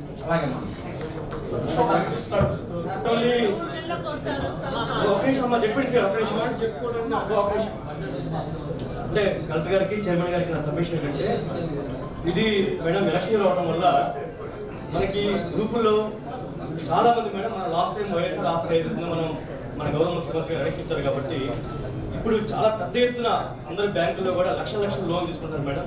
10 లక్షలు 15 లక్షలు 20 లక్షలు ఈ లోన్ తీసుకునే క్రమంలో బ్యాంకర్స్ వాళ్ళు ముందుకు రావటం, వీళ్ళు లోన్ ఇస్తారు కాబట్టి ఇదేదో మాఫీ వద్దనే ఉద్దేశంతో రకరకాల జరుగుతాయి మేడం. దాని మీద పూర్తిగా కలెక్టర్ గారు, స్పెషల్ సిఎస్ గారు చాలా విజిలెంట్గా ఉండమని చెప్పారు. మేము కూడా మేడం డీసీసీ మీటింగ్స్లో ఆల్ బ్యాంకర్స్ చెప్పాం. ఎక్కడ పడితే అక్కడ వాళ్ళు ఏంటంటే వాళ్ళకి కొంత టార్గెట్ ఉంటుంది కాబట్టి వాళ్ళు లోన్స్ ఇవ్వడానికి ముందుకు వస్తారు. రికార్డ్ చూడకుండా ఎంసీపీ అంటే మనకి మైక్రో క్రెడిట్ కార్డ్ ఉంటుంది మేడం. ఎంసీపీ చూడకుండా ఎక్కడ కూడా లోన్ ఇవ్వద్దని మేము చెప్పాం సార్ గట్టిగా. ఇప్పుడు ఇందాక గౌరవ జెడ్పీసీ గారు చెప్పింది కూడా అది ప్రూవ్ అయిన తర్వాత ఆల్రెడీ సస్పెన్షన్ కూడా తమరికి నేను ఆ సీసీని ఈవినింగే నిన్న మొన్న ఆనరబుల్ సీఎం ప్రోగ్రామ్ పెట్టలేకపోయాను సార్. ఈరోజు ఈవినింగే మన ఇందాక గౌరవ జెడ్పీసీ గారు చెప్పిన సుబ్బారావు గారు చెప్పిన సీసీ మీద సస్పెన్షన్గా ఫైల్ పెడుతున్నాను సార్. అలాగే తప్పనిసరిగా మేడం చెప్పింది కూడా నా దృష్టికి వచ్చింది. ఇది 2 మండలాలు కాదు మేడం, అంటే ఎక్కువగా మనం ఈ లోన్స్ తీసుకోవడం ఇదేదో ఒక బ్యాడ్ దీంతో చేస్తా. డెఫినెట్గా విజిలెంట్గా మొత్తం 17 మండలాల్లో ఇలాంటి రిపీట్ కాకుండా మొన్న స్పెషల్ సిఎస్ గారు కూడా గుంటూరులో మీటింగ్ పెట్టారు సార్. దానికి గౌరవ కలెక్టర్ అటెండ్ అయ్యారు. తప్పనిసరిగా మేము గట్టిగా మా డిపిఎంస్ చేత ఎక్కడ ఇలాంటి జరగకుండా నాట్ ఓన్లీ 2 మండలాలు మేడం, అన్ని మండలాలు కూడా చాలా స్ట్రిక్ట్గా ఇది ఇంప్లిమెంట్ చేస్తారు తప్పనిసరిగా. రెండవది, ఆత్మకూరు గ్రామంలో ఇళ్లపైన ఉన్న కరెంట్ లైన్లు తొలగించి వీధి విద్యుత్ ముందు వెలిగించే అక్కడ లైట్ లేదు. ఆ కాలనీలో వీధి విద్యుత్ దీపాలు వేయించుకుని రోడ్డు వేయించుకుని పోతే దుర్గ మండలం కందరగూడ గ్రామంలో హైవేస్ రోడ్డు ప్రక్కన ఇదివరకు కూడా మీటింగ్లో మాట్లాడినామా, ఆ మంచినీళ్ళ ట్యాంకు అది శిథిలావస్థలో ఉంది, పడిపోతుంది. దాని చుట్టూ వేసినటువంటి లైన్లు ఇవి నీళ్లు పెట్టుకోవడానికి వైర్లు వేసి అసలు చూడటానికి కూడా అసహ్యంగా ఉంది. కూలిపోతుందో తెలియదు, దానివల్ల చాలా ఇబ్బంది వస్తుంది. కాబట్టి అది అట్లా ఉండగానే ఇంకో ట్యాంక్ ఎక్కించుకొని తమ దృష్టి తీసుకొస్తుంది. సార్ మా గుజరాత్ మండలం అండి. అటువైపు చాలా అనేక మంది ప్రయాణికులు ప్రయాణించడం వల్ల తగు యాక్సిడెంట్లకు కూడా గురవుతున్నారు. అదేవిధంగా రుద్రాల గ్రామంలోని ఆర్ఎల్బి రహదారి కూడా టెండర్లు పూర్తయింది. మైనింగ్ సెస్ విధించడం వలన కాంట్రాక్టర్లు పనులు జరగలేదు సార్. అధికారులు తగు పనులు జరిగే విధంగా చర్యలు తీసుకోవాలని కోరుకుంటున్నాం. అలాగే మా గ్రామంలో ఎయిడెడ్ పాఠశాల క్లోజ్ అయిపోయినప్పుడు మేము చాలాసార్లు అడిగాం సార్ జడ్పీలో. మరి అది మరలా మండల ప్రాథమిక పాఠశాలగా రన్ అవుతుంది. మాకు ఈ విధంగా హెల్ప్ చేసినందుకు అధికారులకు అదేవిధంగా జగన్మోహన్ రెడ్డి గారికి నా హృదయపూర్వక కృతజ్ఞతలు తెలియజేసుకుంటున్నాను. మాది దుగ్గిరాల మండలం ఎంపీపీ అండి. జెడ్పీటీసీ గారు చెప్పిన ప్రాబ్లమే. ఎందుకంటే మేము జగనన్న అందిస్తున్న సంక్షేమ పథకాలు కానీ అన్నీ కూడా జనంలోకి తీసుకెళ్తున్న ఈ రోడ్ల విషయంలో మేము చాలా ఇబ్బంది పడుతున్నాం. మీరందరూ కూడా కొంచెం ఈ ఒక్క విషయాన్ని కొంచెం గమనించుకొని మాకు త్వరగా ఈ పరిష్కారం చూపిస్తారని కోరుకుంటున్నానండి. స్కూల్స్ ఉన్నాయి. నాడు నేడులో భాగంగా గారపాడు జడ్పీ స్కూల్ కి నిధులు మంజూరు చేయడం అయింది. ఈ 3వ విడత నిధుల కొరత వల్ల రెన్యువేషన్ వర్క్ నడుస్తుంది మేడం. నిధులలో అది అంతా పగలగొట్టి ఉంది. పిల్లలు బాగా ఇబ్బంది పడుతున్నారు. లాస్ట్ మీటింగ్ లో కూడా నేను మీ ముందుకు తీసుకురావడం జరిగింది. అది కొంచెం గమనించి నిధులు మంజూరు చేసి ఆ వర్క్ త్వరగా ఫినిష్ చేయట్లు చూడాలని కోరుకుంటున్నాను. మీ ద్వారా లేదండి, ఒక రెంటాల గ్రామానికి సంబంధించి జాయింట్ కలెక్టర్ గారు కూడా వచ్చి హై స్కూల్కి ప్లేసు చూశారు. మాకు ఎయిడెడ్ స్కూల్స్ ఉన్నాయి. దాంట్లో అన్ని వసతుల్ని మన జగన్మోహన్ రెడ్డి గారు ఏ వసతులు అయితే కలిగిస్తున్నారో వాటన్నిటినీ మనం వాళ్ళకి అందిస్తున్నా, అక్కడ జరుగుతున్న ఏదైనా స్కామ్ జరుగుతున్నా కానీ మనం వాళ్ళని ప్రశ్నించే రీతిలో మనం లేము. తొందరలోనే ఎప్పటి నుంచో దీనికోసం మేము ఎదురు చూస్తున్నాం. మా మండలానికి సంబంధించి ఒక జిల్లా పరిషత్ హై స్కూల్ని ప్లేసు కట్టడానికి అన్నిటికీ బడ్జెట్ మంజూరు చేసి మా మండలానికి ఒక జిల్లా పరిషత్ హై స్కూల్ని అందిస్తారని సభాముఖంగా కోరుకుంటున్నాం. జిల్లా పరిషత్ హై స్కూల్ ఇన్నేళ్ళు 2 ఉన్నాయి సార్, తుమ్మలకోట పాల్వాయి. ఇప్పుడు రెంటాల అప్గ్రేడ్ అయ్యి మీరు వెళ్ళి స్థానం చూసారు, అది ఓకే. మేము అడిగేది ఏంటంటే చాలా మీటింగ్లు అడిగింది, రెంటచింతల మండల హెడ్ క్వార్టర్లో జిల్లా పరిషత్ స్కూల్ లేదు. కారణం ఏంటంటే హిస్టారికల్ గా క్రిస్టియన్ మిషనరీ స్కూల్స్ ఇప్పుడు అవన్నీ క్లోజ్ అయిపోయింది. అందుకని మేము కోరేది రెంటచింతలో జిల్లా పరిషత్ హై స్కూల్ పెట్టాలని డిఓ అంటే స్థలం అది ఎక్వైర్ చేయాలి. అవును సార్, అది ల్యాండ్ మీరు ఎక్విజిషన్ చేయాలా, స్కూల్ అడ్వాన్స్ పొజిషన్ వెంటనే చేస్తాం. చూడండి, దాన్ని ఒకసారి దృష్టిలో ఉంచుకోండి. మా నిర్మాణం రావడానికి నీరు లేదు, మంచినీరు సమస్య బాగా తీవ్రంగా ఉంది. వెదుర్తి మండలం కూడా బాగా తీవ్రంగా ఉంది. వెదుర్తి మండలం, మాచర్ల మండలం 2 మండలాలు కలిపి 10 బోర్లు 20 బోర్లు ఇవ్వమని చెప్పి నేను మంచినీళ్ళ తండాలు గూడాలు అన్నీ కూడా నేను తిరిగి చూశాను. కాబట్టి దయచేసి అధికారుల దృష్టి తీసుకొస్తున్నాను.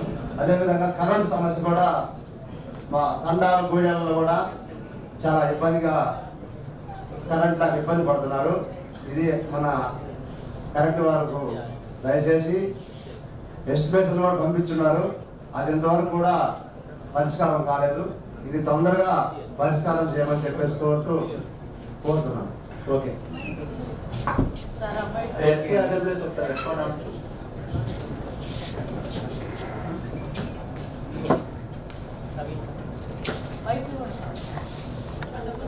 అంటే అది మోస్ట్ బ్యాక్వర్డ్ ట్రైబల్ ఏరియా కదా, అది డీటెయిల్స్ తీసుకోండి జెడ్పీటీసీ గారి నుంచి ఒకసారి వెరిఫై చేసి ఒకసారి జెడ్పీ నెక్స్ట్ మీటింగ్ లో చెప్పాలి యాక్టివిటీ.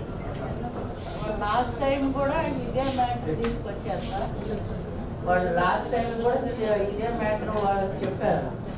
మరి ఇంతవరకు ప్రోగ్రెస్ లేదు. ఒకసారి వెళ్ళి వాళ్ళు అది ఆ గ్రౌండ్ అది చూడండి సార్. ఒకసారి చూసి దాన్ని ఆ ప్రాబ్లం ఏంటో సాల్వ్ చేయండి.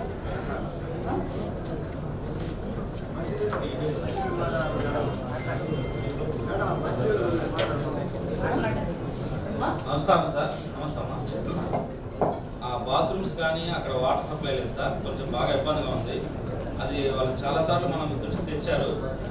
సోషల్ వెల్ఫేర్ కొంచెం నిధులు కేటాయిస్తే హాస్టల్స్ బాగుపడతాయి సార్. బాత్రూమ్స్ కానీ బోర్ వాటర్స్ కానీ ఏం లేవు సార్, కొంచెం ఇబ్బందిగా ఉంది. మా ఎమ్మెల్యే గారు సొంత డబ్బులు పెట్టి మొన్న మేము రిపేర్ చేస్తాం సార్. అది కొంచెం సదృష్టి తెస్తున్నాను. దాని బడ్జెట్ కేటాయించాలని జిల్లా పరిషత్ వారిని కోరుతున్నాను. రిక్వైర్మెంట్ మైనర్ రిపేర్స్ అని మన హెడ్ ఆఫ్ ది డిపార్ట్మెంట్కు రాశాను మేడం. ఈగా ఎస్టిమేషన్ వేయించి అది రాగానే చేస్తాము. గౌరవ ఎమ్మెల్యే గారు కూడా ఇప్పుడు పనులు జరుగుతున్నాయి మేడం ప్రజెంట్. ఇప్పుడు అయితే ప్రాబ్లం అయితే లేదు మేడం. జెడ్పీటీసీ గారు కూడా ఎమ్మెల్యే గారు మనం విజిట్ చేసి పనులు జరుగుతున్నాయి. మేము కూడా రిపేర్స్ డిపార్ట్మెంట్ పరంగా హెడ్ ఆఫ్ ది డిపార్ట్మెంట్ రాశాము. చెప్పండి, హెడ్ ఆఫ్ ది డిపార్ట్మెంట్ రాశాను సార్.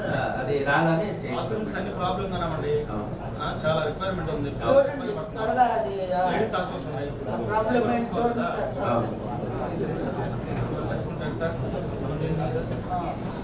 ఏదో ఐరన్ తీసుకెళ్లారంట, వివిధ వస్తువులన్నీ తీసుకెళ్లి టాయిలెట్లు, లేడీస్కి టాయిలెట్లు పాపల పిల్లలకి దాని మీద గుంటూరు మన డిఓ గారికి ఎంక్వైరీ చేసి వాళ్ళ మీద చర్య తీసుకోబోతే ఇంతవరకు ఎక్కడ వరకు అక్కడ ఆగిపోయిందమ్మా.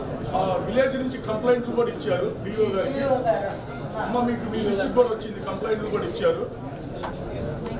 మీరు అర్జెంటుగా మరి కంప్లైంట్ జగనన్న చెప్తాను మేము 18th సమగ్ర ఎస్సీ గారిని తీసుకొని వెళ్ళాం మేడం. అంతా కూడా ఎంక్వైరీ చేశాము. తర్వాత ఐరన్ పోయినప్పుడు కూడా పోలీస్ కంప్లైంట్ ఇచ్చారు మేడం. మేము కూడా ఎంక్వైరీ చేసి యాక్షన్ తీసుకోమని ఇచ్చాం మేడం. అతను వాచ్మెన్ రిమూవ్ చేయమని కూడా చేశాను మేడం. ఇది ఇంకా కొంచెం ఎనాలిసిస్ ఉంది మేడం. అది కంప్లీట్ కాగానే ఈ వారంలోనే ఇస్తాం. అవి కూడా హెడ్ ఆఫీస్ తో మాట్లాడాను మేడం. టాయిలెట్ అంతా కూడా రెడీగానే ఉన్నాయి. ఓన్లీ డోర్స్ అవి రావాల్సి ఉన్నాయి మేడం. అవి కూడా హెడ్ ఆఫీస్ తో మాట్లాడాము. ఈ వారంలో కంప్లీట్ అవుతాయి. హలో, అడిగాను జాగ్రత్త జీవన్ కార్యక్రమాలు సగం చేసి ఆపేశారు. నిధులు లేవని చేయట్లేదు. అది మళ్ళీ వచ్చే కాలం ఎండాకాలానికి మళ్ళీ మంచి నీళ్ళు సరిగ్గా అందవు. రెండుగా సమావేశాల్లో నేను అడిగితే అధికారులు రాలేదు. అందుకని ఇప్పుడు అడుగుతున్నాను. మళ్ళీ ఇంకోటి కస్తూర్బా స్కూళ్ళు స్లాబ్ దగ్గరకు వచ్చి డొనేషన్ నిధులు లేవని ఆపేశారు. దానికి కొంచెం సహకరించాలనుకుంటా ప్యాకేజ్ కింద చేయడం జరుగుతుంది సార్. ఇది కొంతకాలం స్పర్ధత అనేది వాళ్ళు మొత్తం ల్యాబ్ అనేది తెలంగాణ నుంచి వచ్చారనమాట. వాళ్ళు ఎలక్షన్స్ తర్వాత ఈ క్రిస్మస్ వలన వెళ్ళిపోయారు. మళ్ళీ వాళ్ళని పిలిపించి అది వెంటనే అటెండ్ అయ్యేటట్టుగా చేపిస్తాం. అంటే జడ్పీటీసీ గారితో కూడా మాట్లాడి ఎక్కడైతే ఇష్యూస్ అనేది ఉన్నాయో వెంటనే ఇమ్మీడియట్గా దాన్ని సిస్టమ్ రివర్స్ ఆస్మాసిస్ ప్లాంట్ పెట్టామండి. కానీ దానికి మెయింటెనెన్స్ అనేది మనం చాలా డబ్బులు ఖర్చు పెట్టాము, ఎక్విప్మెంట్ ఇన్స్టాలేషన్ చేసాము. బట్ అది మెయింటెనెన్స్ సరిగ్గా లేదు, అది వాటర్ యూసెస్ లేదు. మనకి లక్షల రూపాయలు గవర్నమెంట్ నష్టమే, దానికి సరిగ్గా చేయలేదు. దాని మీద రివర్స్ ఆస్మాసిస్ ప్లాంట్ ఎవరైతే మనకు సప్లై చేశారో వాళ్ళకి ఒక 6 months లేకపోతే 4 months తీసుకొచ్చి మనం మెయింటెనెన్స్ చేయాలి సార్. లేకపోతే వాటర్ అనేది మనంత ఎక్విప్మెంట్ పెట్టినా కానీ స్టాండర్డ్ మెజర్మెంట్స్ లేకుండా పిల్లలు తాగి అనారోగ్యం పాలవుతారు. రెండోది వచ్చేసరికి ప్రతి స్కూల్లో 30:1 30 పిల్లలకు ఒక స్టూడెంట్ ఒక టీచర్ అని చెప్పేసి ప్రపోజల్స్ ఉన్నాయి సార్. బట్ కాకపోతే ఏమవుతుందంటే టీచర్స్ అనే వాళ్ళు విద్యా బోధన అంటే స్కూల్ టీచర్స్ టీచ్ చేయలేకపోతున్నారు. ఎందుకంటే ఈ శానిటేషన్ ఫోటోలు పెట్టండి, అటెండెన్స్ ఆన్లైన్ లో చేయాలి, తర్వాత mid day meals the online లో పెట్టాలి. అదేమో సిగ్నల్స్ రావు మా సైడ్. వాళ్ళకి టీచర్స్ సెల్ ఫోన్ ఇలానే పెట్టుకుంటారు, పొద్దునేది సాయంత్రం దాకా అదే అప్లోడ్ చేయడంలో ఉంటుంది సార్, టీచింగ్ లో ఉండట్లేదు. ఇది కూడా ఒకసారి శ్రద్ధ వహించి ఏమైనా ఆల్టర్నేటివ్ ఏమైనా ఉంటే చూడాలని చెప్పేసి కోరుకుంటున్నాను. థ్యాంక్ యూ అమ్మా. చిన్న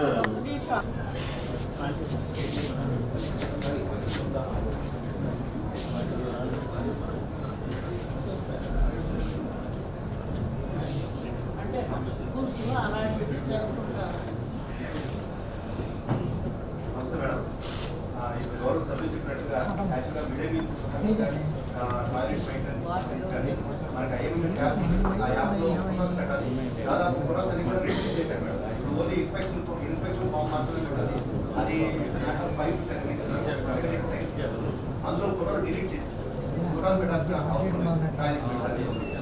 అది యాక్చువల్గా స్టేట్ వైడ్ పాలసీ మనకు ఒక పల్నాడు జిల్లా అంటే ఇప్పుడు మన స్కూల్లో ఆర్ఓ ప్లాంట్ కి యాన్యువల్ మెయింటెనెన్స్ కింద ఫండ్స్ ఉన్నాయి. వాళ్ళ టికెట్ ఎక్కడన్నా సరిగ్గా వాటర్ 1 year ఒకసారి కానీ 6 months ఒకసారి అది మన టికెట్ రైజ్ చేస్తే వాళ్ళు వస్తున్నారు. ఎక్కడైనా అలాంటి మేకప్ అయినా కూడా వీళ్ళు డ్రైవ్ అది అన్ని చోట్ల చేస్తాం. ఓకే మా జనాల కళ మేడం అదే వరకపుడి సల కావాలని తీర్మానం చేపించి జగన్మోహన్ రెడ్డి ముఖ్యమంత్రి మీ ద్వారా పంపించిన సంగతి అందరికి తెలిసిందే. కానీ November 15న శంకుస్థాపన జరిగినందుకు ముఖ్యమంత్రికి ధన్యవాదాలు చెబుతున్నాను. ధన్యవాదాలు మా ప్రజల ధన్యవాదాలు. అలాగే ఆ రోజు సపోర్ట్ చేసిన లక్ష్మణ సార్ కూడా వరకపుడి సార్ ఎప్పుడే మా కళ అది వచ్చినందుకు సీఎం గారికి ధన్యవాదాలు. అట్లాగే మాకు మాదికోడు, మా అచ్చిపేట పెద్దకోట అచ్చిపేట మాదికోట విలేజ్ అండి. 1-2 స్కూల్లో ఇట్లనే ఈ సగం పనులు వేయండి పాపం.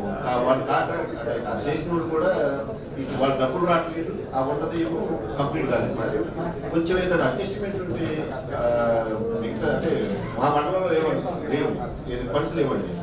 వేరే మండలాల్లో కానీ డిస్ట్రిక్ట్ లెవెల్లో ఏదైనా అవకాశం ఉంటే కొంచెం మీరు అది దృష్టిలో పెట్టుకొని వాళ్ళు చాలా ఇబ్బంది పడుతున్నారు సార్. పిల్లలు ఇబ్బంది పడుతున్నారు, ఆ చేసిన వాళ్ళు కూడా డబ్బులు రాక బద్దలు ఉండి ఇబ్బంది పడుతున్నారు.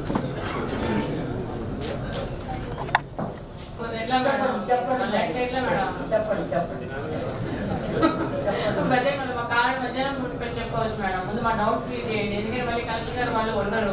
మధ్యాహ్నం అంటే ఇప్పుడు జగన్ కాలేజీలో హౌసింగ్ లో లేఅవుట్స్ మనం చెప్పి చాలా వరకు వేయించాం మేడం. వాళ్ళందరూ వేశారు, కింద బేస్మెంట్ వరకు వేశారు మేడం. కానీ వాటికి బిల్స్ పడట్లా. 3 నెలలు గత 2 నెలల నుంచి బిల్స్ అనేది పడట్లేదు. వాళ్ళు ఏంటంటే మీరు వేయమన్నారు, మేము వేసాం, మా బిల్స్ పడలేదని చెప్పేసి మీరే 1-4 సార్లు వచ్చి మీరు వేయండి అని చెప్పి ప్రతినిధులు అని చెప్పేసి మా మీద వచ్చి మరి మాట్లాడుతున్నారు మేడం. కొంచెం ఆ బిల్స్ ఎందుకు ఆగినాయో మాకు కొంచెం క్లారిటీ, ఆ బిల్స్ పడేలాగా చేయమని చెప్పేసి రిక్వెస్ట్ చేస్తున్నాం. బట్పల్ మండలం అండి.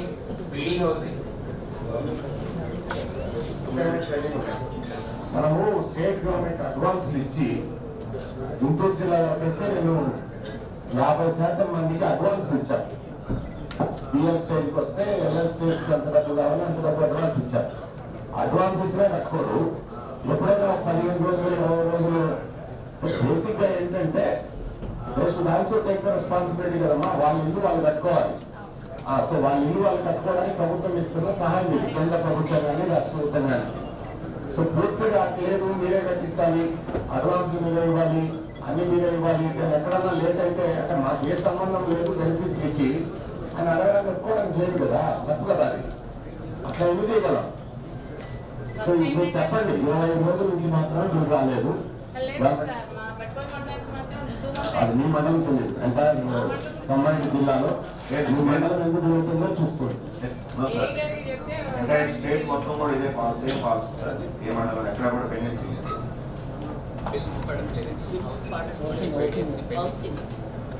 25 days నుంచి పెండింగ్ ఉంది సార్. అంతకుముందు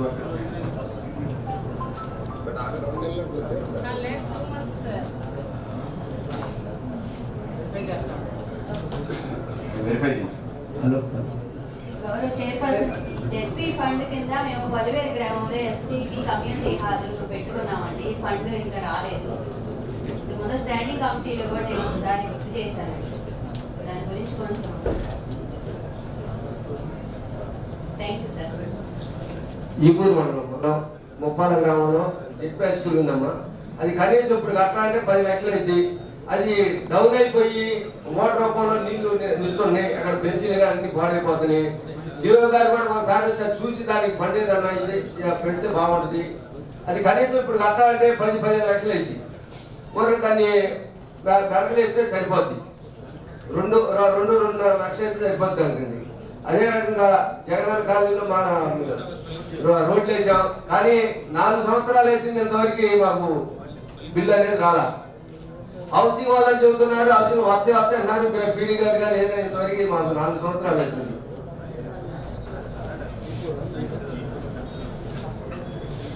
ప్రతి మీటింగ్ లో మేము చెబుతాను ఉన్నాం, కానీ వస్తే అన్నారు కానీ రావట్లేదు. మరి ఎలక్షన్ కూడా దగ్గరకు వస్తున్నాయి, అవి వస్తాయో రావో మాకు అర్థంగా. అందుకే 1,50,000 లక్షలు కూడా కాదు, దాదాపు 7 లక్షల సంవత్సరం రావాలి. ఓకే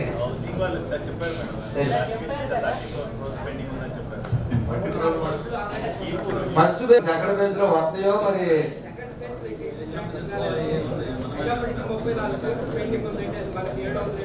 సార్ ఆ ఇల్లు శాంక్షన్ కాకపోతే ఇంకా రావా?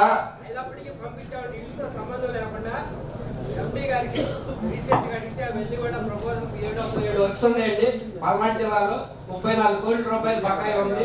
అది అనాలిసిస్ మేము అవన్నీ కూడా డీటెయిల్స్ తీసుకొని ఎండి గారికి పంపించడం జరిగింది. అక్కడి నుంచి గవర్నమెంట్కి వెళ్ళి అవి శాంక్షన్ రావాలండి. వాటిలో ఉంది సార్. ఇప్పుడు ఆ బాధ చేసిన వాళ్ళు మేము కాబట్టి, డబ్బులు పెట్టింది కాబట్టి మాకు తెలుస్తుందని మీరు పంపిస్తున్నాం చేస్తున్నాం చూస్తున్నాం అని అన్నారు, కానీ మాకైతే కనీసం 4 సంవత్సరాలు మాకు ఆ వచ్చింది కూడా దాని అంత బాధగా ఉంది. కనీసం మీకు చేస్తున్నాం పంపిస్తున్నాం వస్తున్నాయి అన్నారు, మీకేమో. మన మండలాలన్నీ ఫేజ్ 2 లో ఉండటం వల్ల ఇబ్బంది జరిగిందండి. ఫేజ్ 1 లో ఉండటం వాళ్ళకి ఎవరికి ఇబ్బంది జరగలేదు సార్. పెద్దకొరపాటు నియోజకవర్గం ఉంది, అక్కడైతే ఏమి ఇబ్బంది జరగలేదు. అట్లాగే చెవులూరుపేటలో ఎట్లపాటు మండలం ఇబ్బంది జరగలేదు. మిగిలిన మండలాలన్నీ మనకు ఎక్కువ మండలాలు 28 మండలాలు కూడా నాన్ యూడియో పరిధిలో ఉండటం వల్ల ఇబ్బంది. అది మనం బిల్ రైజ్ చేసి ప్రొసీడింగ్ ఇచ్చుంటాం కదా, ఆ వివరాలు ఒకసారి జెడ్పీటీసీ గారికి ఇవ్వండి, ఒకసారి follow. Okay sir, okay sir, thank you అండి. నాకు పర్టికులర్లో పేమెంట్స్ పెండింగ్ అని అన్నారు. పర్టికులర్లో స్టేజ్ అడ్వాన్స్ కింద 881 మంది బెనిఫిషరీస్ కింద గౌరవ కలెక్టర్ గారు చెప్పినట్టుగా 881 మందికి ఒక స్టేజ్ అడ్వాన్స్ బిల్స్ పేమెంట్స్ ఇవ్వడం జరిగిందండి. 881 కానీ ఇంకా స్టిల్ 469 మంది డబ్బులు తీసుకొని కూడా కట్టుకుని ఉన్నారు. స్టాటస్. ఓకేనండి, నెక్స్ట్ చాలా టైం అయింది కాబట్టి ఇవ్వగలరు. వేదిక పైన ఆశీనులైన చైర్పర్సన్ గారికి, గుంటూరు గౌరవ కలెక్టర్ గారికి, అట్లాగే బాపట్ల గౌరవ కలెక్టర్ గారికి, పల్నాడు గౌరవ జేసీ గారికి, జిల్లా పరిషత్తుకు సంబంధించి 23-24 సంవత్సర సవరణ బడ్జెట్ మరియు 24-27 సంవత్సరం అంచనా బడ్జెట్కి సంబంధించి మన ప్రతిపాదనలు తయారు చేసి ఈ జనరల్ బాడీ సమావేశం ముందు ఉంచడం అయింది. అయితే ఈ ప్రతిపాదనలు 7,42,000 23-24 సవరణ బడ్జెట్ కింద 830,76,78,407 రూపాయలు. 2024-25 అంచనా బడ్జెట్ కింద 869,1,53,000 రూపాయలుగా చూపడమైంది. ఖర్చులు 1,152,96,71,000 గాను, సవరణ బడ్జెట్ 23-24లో 811,58,58,340 రూపాయలు గాను 2024-25 అంచనా బడ్జెట్లో 828,83,42,000 రూపాయలు గాను చూపడమైంది. మిగులు బడ్జెట్ 1,50,71,000 రూపాయలు. 23-24 సవరణ బడ్జెట్లో 25,26,20,067 రూపాయలుగా చూపడమైంది. 24-25 అంచనా బడ్జెట్లో 40,18,11,000 రూపాయలుగా చూపడమైంది. వాస్తవంగా జిల్లా పరిషత్ బడ్జెట్ అయితే మిగులు నిధులు 55 లక్షలు మాత్రమే. కానీ ఇక్కడ 40 కోట్లు మిగులు బడ్జెట్ ఏంటంటే ఇంజనీరింగ్ బడ్జెట్ వలన ఈ విధంగా మనకు జరిగింది. తర్వాత 23-24 అంచనా బడ్జెట్లో మనం 1154 కోట్లు చూపించుకుంటే 23-24లో సవరణ బడ్జెట్లో 836 కోట్లు మాత్రమే చూపడం జరిగింది. దానికి కారణం ఏమిటంటే PFGSY పథకం కింద PIU గుంటూరు పరిధిలో మంజూరు కాబట్టి పనులు పూర్తి చేసినప్పటికీ 23-24లో 380 కోట్ల రూపాయలు నిధులు విడుదల కానుందన్న సవరణ బడ్జెట్లో తగ్గించి చూపడం అయింది. తర్వాత PRI బాపట్ల కార్యాలయం నూతనంగా ఏర్పాటు చేయబడి ఇక్కడ ఎక్స్పెండిచర్ జరిగినందున 40 కోట్ల రూపాయలు మిగులు బడ్జెట్గా రావడం జరిగింది. ఈ బడ్జెట్ని 2005 నూతన గణాంక విధానం పద్ధతిలో 2023-24 సంవత్సరపు సవరణ బడ్జెట్ మరియు 24-25 సంవత్సరపు అంచనా బడ్జెట్కి ఒకటో స్థాయి సంఘం మరియు సర్వసభ్య సమావేశం ఆమోదమునకు ఉంచడమైంది. ఆంధ్రప్రదేశ్ ప్రభుత్వం వారు పంచాయతీరాజ్ చట్టం ప్రకారం ఒక జీవోని ఇవ్వడం జరిగింది. GOMS నెంబర్ 18 డేటెడ్ 24/3/2017 ప్రకారం ఈ కేటాయింపులు చేయడం జరిగింది. తర్వాత థర్డ్ పేజీ అండి. గుంటూరు జిల్లా ప్రజా పరిషత్ 23-24 సంవత్సరం సవరణ బడ్జెట్ మరియు 24-25 సంవత్సరపు అంచనా బడ్జెట్ వివరణ 1994 ఆంధ్రప్రదేశ్ పంచాయతీరాజ్ చట్టం ప్రకారం GOMS నెంబర్ 234/2011 నందలి నిబంధనలను అనుసరించి మరియు ప్రభుత్వ ఉత్తర్వుల నెంబర్ 172 పంచాయతీరాజ్ మరియు గ్రామీణాభివృద్ధి శాఖ 16/5/2005 ప్రకారం నూతన అకౌంట్ విధానంలో ప్రవేశపెట్టి ఈ సవరణ బడ్జెట్ను తయారు చేయడమైంది. ఆదాయం మరియు ఖర్చులు 2023-24 అంచనా బడ్జెట్ 2023-24 సవరణ బడ్జెట్ 24-25 అంచనా బడ్జెట్ వరుసగా ఆదాయాలు 61,26,56,000 ఇది ఓన్లీ జిల్లా పరిషత్ మాత్రమేనండి. 23-24 సవరణ బడ్జెట్ కింద 76,12,12,61,000 గాను 24-25 అంచనా బడ్జెట్ కింద 87,97,67,000 గాను ఖర్చులు 60,85,85,000 గాను 23-24 కింద 75,61,28,000 గాను 24-25 అంచనా బడ్జెట్ కింద 87,42,65,000 గాను మిగులు బడ్జెట్ 40,71,000 గాను 23-24 సవరణ బడ్జెట్లో 51,33,000 గాను 24-25 అంచనా బడ్జెట్లో 55,01,000 రూపాయలు గాను చూపడమైంది. జిల్లా ప్రజా పరిషత్ సాధారణ నిధులకు జమ కాబడిన వివిధ పద్ధతుల నుండి ప్రభుత్వ నిబంధనల మేరకు నాన్ ప్రొవిన్షియలైజ్డ్ సిబ్బంది పెన్షన్లు సాధారణ నిధుల కేటాయింపు నూతనంగా 2017లో ఇవ్వబడిన జీవో ప్రకారం కేటాయించడం అయింది. అదేవిధంగా ఇయర్ మార్కెట్ ఫండ్స్ కింద 15% స్త్రీ మరియు శిశు సంక్షేమం 15% ఎస్సీ వెల్ఫేర్ తర్వాత 6% ఎస్టీ వెల్ఫేర్ కింద కూడా నిధులు కేటాయింపులు చేయడం జరిగింది. ఫోర్త్ పేజీ అండి. జిల్లా ప్రజా పరిషత్ విభాగం ఆదాయం ఈ క్రింది విధంగా పరిగణలో తీసుకొనబడినది. సొంత వనరులు మరియు ప్రభుత్వ కేటాయింపుల ద్వారా దిగువ తెలిపిన విధంగా ఆదాయాలు రాబడినని ఆశించడం అయింది మేము. తర్వాత 2023-24 బడ్జెట్ 23-24 సవరణ బడ్జెట్ 24-25 అంచనా బడ్జెట్ వరుసగా సర్చార్జ్ స్టాంప్ డ్యూటీ 11 కోట్లు తర్వాత 23-24 సవరణ బడ్జెట్లో 15 కోట్లు 24-25లో 18 కోట్లుగా చూపడమైంది. తలసరి ఆదాయం 4%. 23-24 అంచనా బడ్జెట్ కింద 1,30,00,000 గాను 23-24 సవరణ బడ్జెట్ కింద 1,30,00,000 గాను 24-25 అంచనా బడ్జెట్ కింద 1,40,00,000 గాను చూపడమైంది. మినరల్స్ ఎన్రేజ్ 2,80,00,000 గాను తర్వాత 23-24 సవరణ బడ్జెట్ కింద 3,60,00,000 గాను తర్వాత 24-25 అంచనా బడ్జెట్లో 4 కోట్ల రూపాయలు చూపడమైంది. ఇసుక సేనరేజ్ 23-24 అంచనా బడ్జెట్లో 2 కోట్ల రూపాయలు 23-24 సవరణ బడ్జెట్లో 1 కోటి రూపాయలు, 24-25 అంచనా బడ్జెట్లో 1,50,00,000 రూపాయలు చూపడం అయింది. తర్వాత క్వారీలు భూమి లీజు కింద 23-24 అంచనా బడ్జెట్లో 30 లక్షలు, 23-24 సవరణ బడ్జెట్లో 25 లక్షలు, 24-25 అంచనా బడ్జెట్లో 30 లక్షలుగా చూపడమైంది. రేవుల ఆదాయాలు 23-24 అంచనా బడ్జెట్ కింద 30,000 రూపాయలు 30 లక్షలు గాను, 23-24 సవరణ బడ్జెట్లో 35 లక్షలు గాను, 24-25 అంచనా బడ్జెట్లో 40 లక్షలు గాను చూపడమైంది. భవనాలు మరియు షాపుల అద్దెలు 97,50,000 రూపాయలు 23-24 అంచనా బడ్జెట్లో, 23-24 సవరణ బడ్జెట్లో 1,02,50,000 గాను, 24-25 అంచనా బడ్జెట్లో 1,12,50,000 గాను చూపడమైంది. ఇతర ఆదాయాలు టెండర్ షెడ్యూల్, ఇతర మిషనరీలపైన వచ్చే అద్దె 23-24లో 9 లక్షలు గాను, 23-24 సవరణ బడ్జెట్లో 5,000 గాను, 24-25 అంచనా బడ్జెట్లో 10,000 గాను చూపడమైంది. మొత్తం ఆదాయం 18,56,50,000 రూపాయలు. 23-24 సవరణ బడ్జెట్లో 22,52,55,000 గాను, 24-25 అంచనా బడ్జెట్లో 26,72,60,000 గాను చూపడమైంది. జిల్లా పరిషత్ పెన్షన్దారుల పెన్షన్ చెల్లింపు 4,10,00,000 గాను, 23-24 బడ్జెట్ సవరణ బడ్జెట్ కింద 3,60,00,000 గాను, 24-25 అంచనా బడ్జెట్లో 4 కోట్లు గాను చూపడమైంది. మిగిలిన నిల్వ మొత్తం 14,66,50,000 23-24లో, 23-24 సవరణ బడ్జెట్లో 18,92,55,000 గాను, 24-25 అంచనా బడ్జెట్లో 22,72,60,000 గాను చూపడమైంది.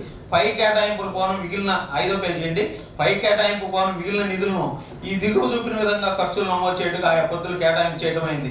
23% పనుల నిర్వహణ నిమిత్తం 23-24 అంచనా బడ్జెట్లో 3,37,29,500 గాను, 23-24 సవరణ బడ్జెట్లో 4,35,28,650 రూపాయలు గాను, 24-25 అంచనా బడ్జెట్లో 5,22,69,800 రూపాయలు గాను, 12% డ్రింకింగ్ వాటర్ కింద 1,75,98,000 గాను, 23-24 సవరణ బడ్జెట్లో 2,27,10,600 గాను, 24-25 అంచనా బడ్జెట్లో 2,72,71,200 రూపాయలు గాను, 15% ఉమెన్ అండ్ చైల్డ్ వెల్ఫేర్ కింద 2,19,97,500 గాను, 23-24 సవరణ బడ్జెట్లో 2,83,88,250 రూపాయలు గాను, 24-25 అంచనా బడ్జెట్లో 3,40,89,000 గాను, 15% ఎస్సీ సంక్షేమం కింద 2,19,97,500 గాను, 23-24 సవరణ బడ్జెట్లో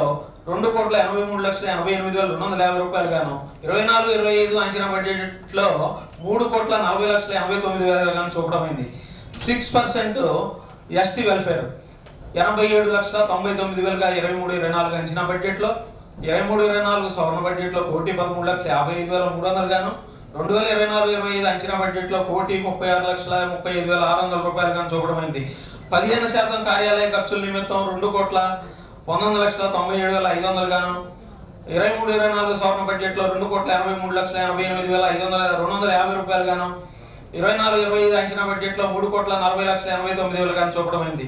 4% కంటిన్జెన్సీస్ 58,66,000 23-24 అంచనా బడ్జెట్లో, 23-24 సవరణ బడ్జెట్లో 75,70,200 గాను, 2024-25 అంచనా బడ్జెట్లో 90,90,400 గాను చూపడమైంది. 10% ఇతర రంగాల కేటాయింపులు 1,46,65,000 రూపాయలు.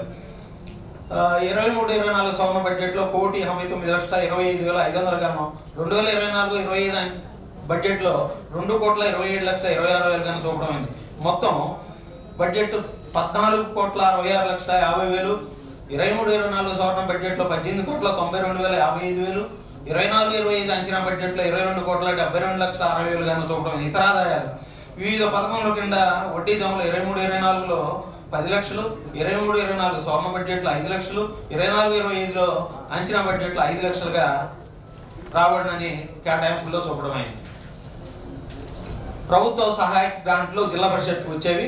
అధికారులు, సిబ్బంది, జీతభత్యాలు మరియు ప్రయాణ భత్యం కింద 23-24 అంచనా బడ్జెట్లో 11,25,00,000, 23-24 స్వర్ణ బడ్జెట్లో 12,50,00,000, 24-25 అంచనా బడ్జెట్లో 15 కోట్లు, అనధికారుల గౌరవ వేతనం మరియు ప్రయాణ భత్యం 50,00,000 గాను, 23-24 స్వర్ణ బడ్జెట్లో 45,00,000 గాను, 24-25 అంచనా బడ్జెట్లో 50,00,000 గాను చూపడమైంది. స్టాఫ్ మెడికల్ రీయింబర్స్మెంట్ కింద 23-24 అంచనా బడ్జెట్లో 60,000, స్వర్ణ బడ్జెట్లో 60,00,000, స్వర్ణ బడ్జెట్లో 60,00,000, 24-25 అంచనా బడ్జెట్లో 70,00,000గా చూపడమైంది.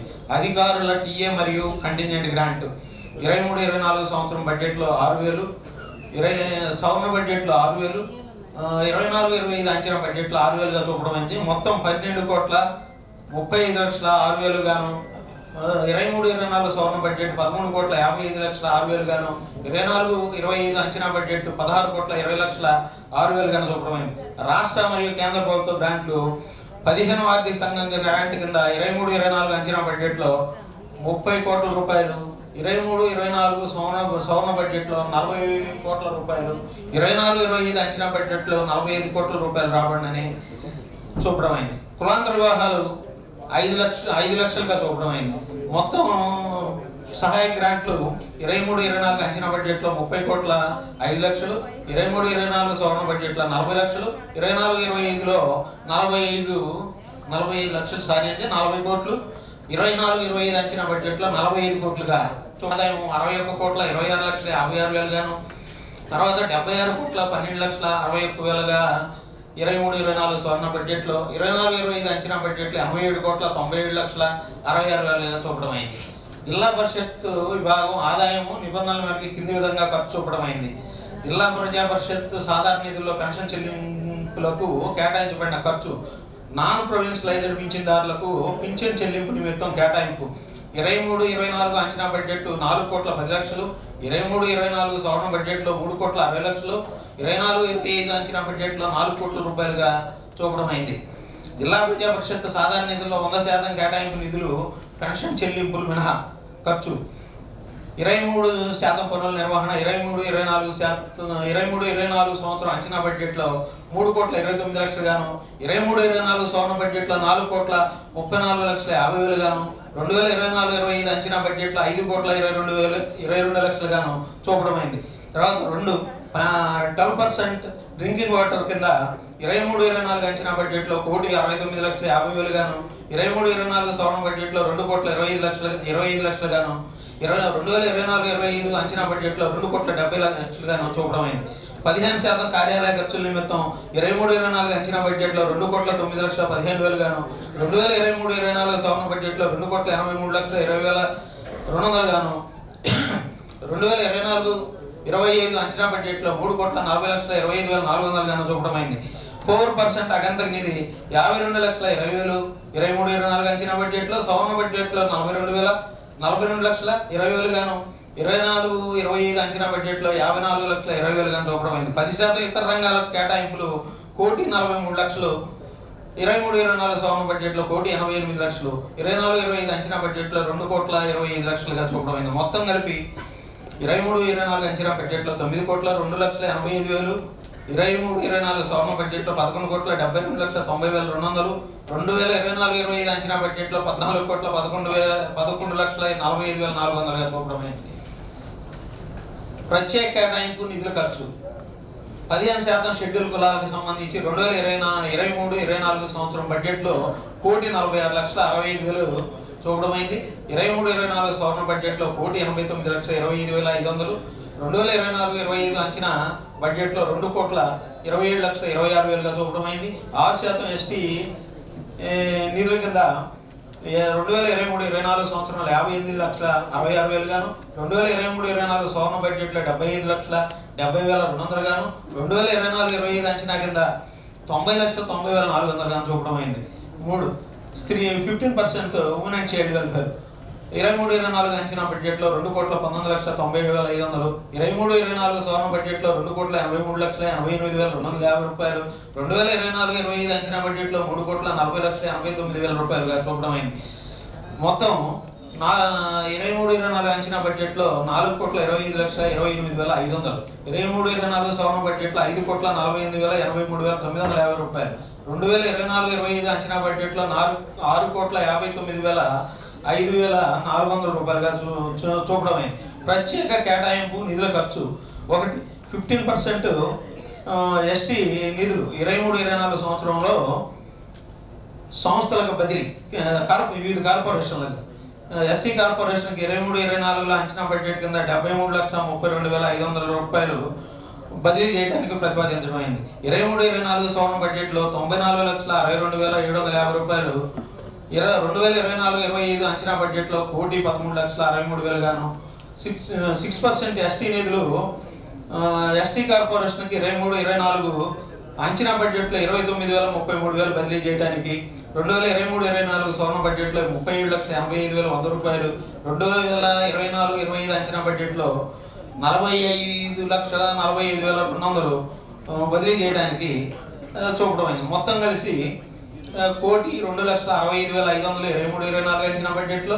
స్వర్ణ బడ్జెట్లో 1,32,47,850 రూపాయలు. 24-25 అంచనా బడ్జెట్లో 1,59,800 చూపడమైంది. ప్రభుత్వ సహాయ గ్రాంట్ల నుండి జీతభత్యాలు మరియు ఇతర ఖర్చులు. అధికారుల సిబ్బంది జీతభత్యాలు మరియు ప్రయాణ భత్యం కింద 2023-24 అంచనా బడ్జెట్లో ఖర్చు 11,25,00,000 గాను. 23-24 స్వర్ణ బడ్జెట్లో 12,50,00,000 గాను. 23-24 అంచనా బడ్జెట్లో 15 కోట్లు గాను చూపడమైంది. అనధికారుల గౌరవ వేతనం మరియు ప్రయాణ భత్యం 50,00,000 23-24 అంచనా బడ్జెట్లో. 23-24 స్వర్ణ బడ్జెట్లో 45 లక్షలు. 23-24 అంచనా బడ్జెట్లో 50,000 రూపాయలుగా చూపడమైంది. స్టాఫ్ మెడికల్ రీఎంబర్స్మెంట్ 23-24 60 లక్షలు. స్వర్ణ బడ్జెట్లో 50 లక్షలు. అంచనా బడ్జెట్ 23-24 60 లక్షలుగా చూపడమైంది. అధికారుల టీఏ మరియు కంటింజెంట్ గ్రాంట్ 6,000 రూపాయలు గాను. మూడిట్లో కూడా 6,000 గాను చూపడమైంది. మొత్తం కలిపి 23-24 అంచనా బడ్జెట్ 12,35,06,000 గాను. 23-24 స్వర్ణ బడ్జెట్లో 13,45,06,000 గాను. 23-24 అంచనా బడ్జెట్లో 16,10,06,000 గాను చూపడమైంది. రాష్ట్ర మరియు కేంద్ర ప్రభుత్వ గ్రాంట్ల కింద ఖర్చు 15వ ఆర్థిక సంఘం నిధులు 2023-24 అంచనా బడ్జెట్ 30 కోట్లు గాను. 23-24 స్వర్ణ బడ్జెట్లో 40 కోట్లు గాను. 2024-25 అంచనా బడ్జెట్లో 45 కోట్ల గాను చూపడమైంది. కులాంతర వ్యవహారాల కింద 5 లక్షలు. టోటల్గా 23-24 అంచనా బడ్జెట్లో 30 కోట్ల 5 లక్షలు గాను. 23-24 స్వర్ణ బడ్జెట్లో 40 కోట్లు గాను. 24-25 అంచనా బడ్జెట్లో 45 కోట్లు గాను చూపడమైంది. ఇతర ఖర్చు వివిధ పథకముల వడ్డీల ఖర్చు 23-24 అంచనా బడ్జెట్లో 5 లక్షలు. 23 స్వర్ణ బడ్జెట్లో 2 లక్షలు. 23-24 అంచనా బడ్జెట్లో 3 లక్షలుగా చూపడమైంది. మొత్తం సంగ్రహ వ్యయం 60,85,85,000. 23-24 స్వర్ణ బడ్జెట్లో 75,61,71,28,000. 23-24 అంచనా బడ్జెట్లో 87,42,42,65,000 గాను చూపడమైంది. మొత్తం సంగ్రహ ఆదాయము 61,26,56,56,000. తర్వాత 76,12,61,61,000. 87,97,66,000. మొత్తం సంగ్రహ వ్యయం 60,85,85,000 గాను.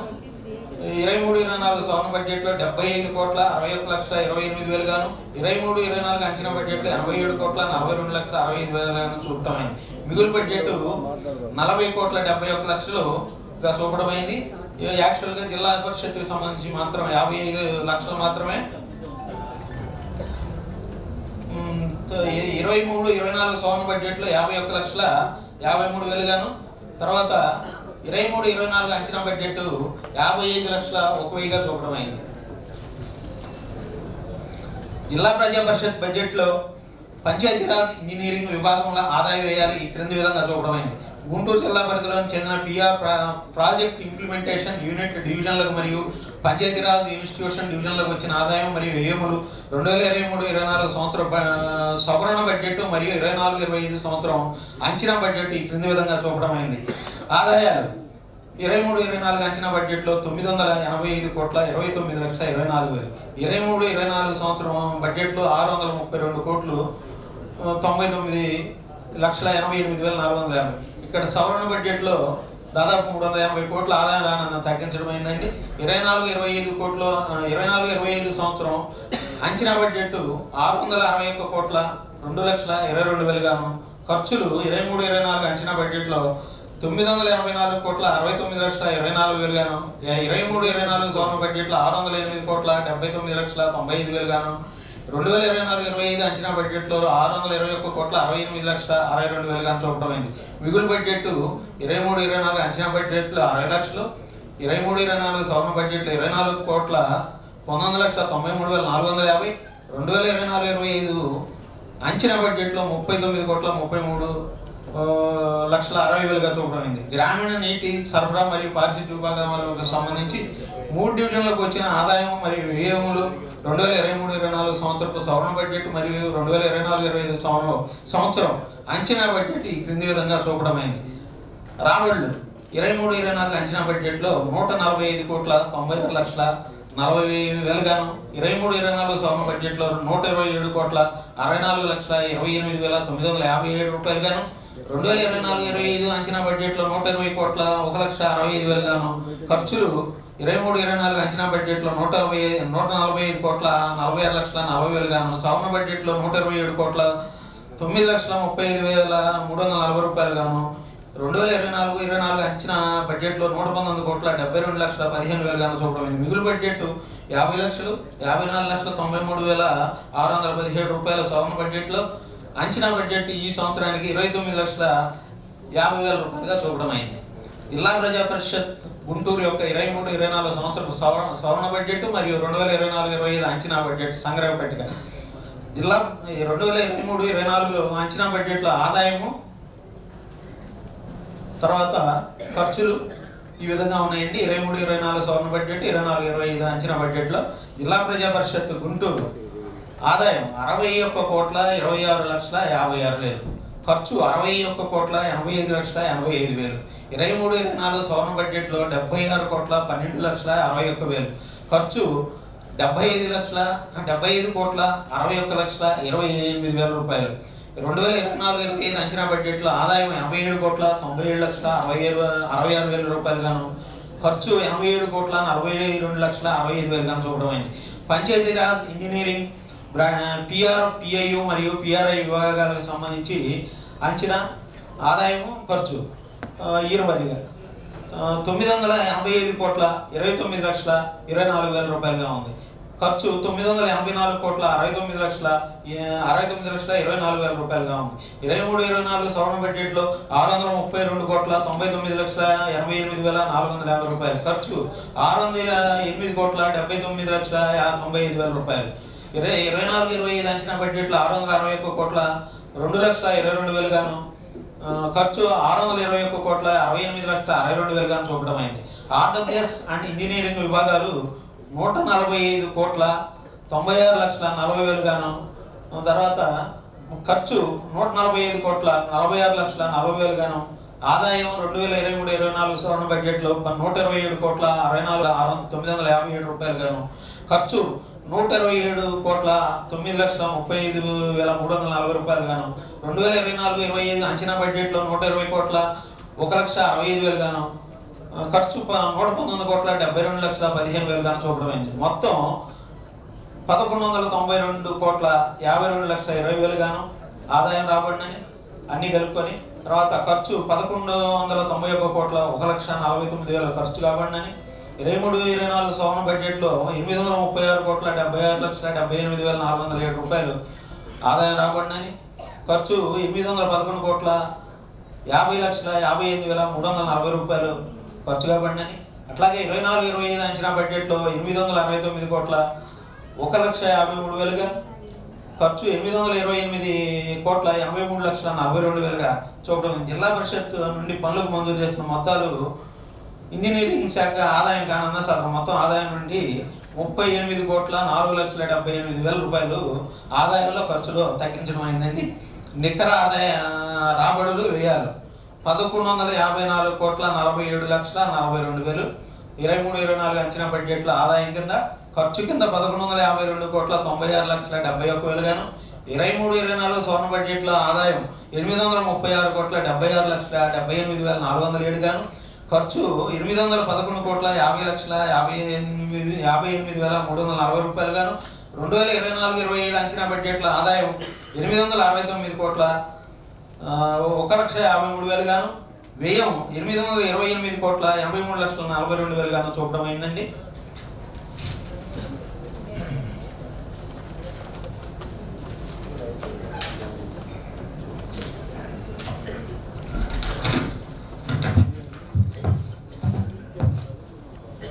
రెండు 2023-24 సవరణ బడ్జెట్ మరియు 24-25 అంచనా బడ్జెట్ నందు చూపిన ఆదాయం అందు ఏదైనా వ్యత్యాసంలో వచ్చిందో వ్యత్యాసంలో మేరకు వచ్చి తేడా ఖర్చుల నియంత్రణ పెంపుదల చేయొచ్చు రాబో సవరణ బడ్జెట్ నందు పరిగణలోకి తీసుకొనబడను. ఈ బడ్జెట్ 23-24 సంవత్సరంలో సవరణ బడ్జెట్గా రాబడుల కింద 836,76,78,407 రూపాయలు గాను ఖర్చుల కింద 811,50,58,300 గాను మిగులు బడ్జెట్ 25,26,20,067 రూపాయలు గాను మరియు 24-25 సంవత్సరంలో అంచనా బడ్జెట్ రాబడుల కింద 869,01,53,000 గాను ఖర్చుల కింద 828,83,83,42,000 గాను మిగులు బడ్జెట్ 40,18,11,000 గాను తయారు చేయబడి ప్రభుత్వం వారి ఆమోదమునకు ప్రతి సంవత్సరం మ్యాండేటరీగా పంపవలసి ఉందండి. అందుకని ఈ బడ్జెట్ను సభ్యుల ఆమోదం కోసం సభ ముందు ఉంచడమైంది. తర్వాత ఒక చిన్న విషయం అండి, గౌరవ జడ్పీటీసీల టూర్ ప్రోగ్రాంకి సంబంధించి 50 లక్షల రూపాయలు కార్యాలయపు నిర్వహణ పొద్దు నుండి 15% నుండి కేటాయించబడింది.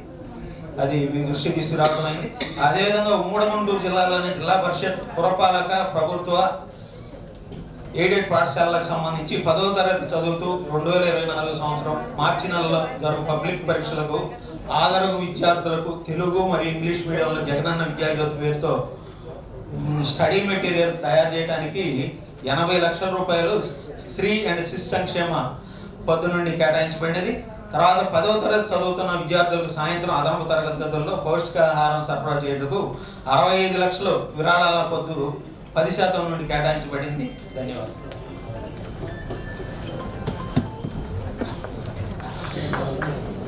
ఆల్రెడీ బడ్జెట్ ప్రవేశపెట్టడం జరిగింది, మీకు ఆల్రెడీ ఇవ్వటం కూడా జరిగింది. దీని మీద ఏమన్నా డౌట్ లేకపోతే నెక్స్ట్ అజెండా అంశాలతో మాట్లాడదాం.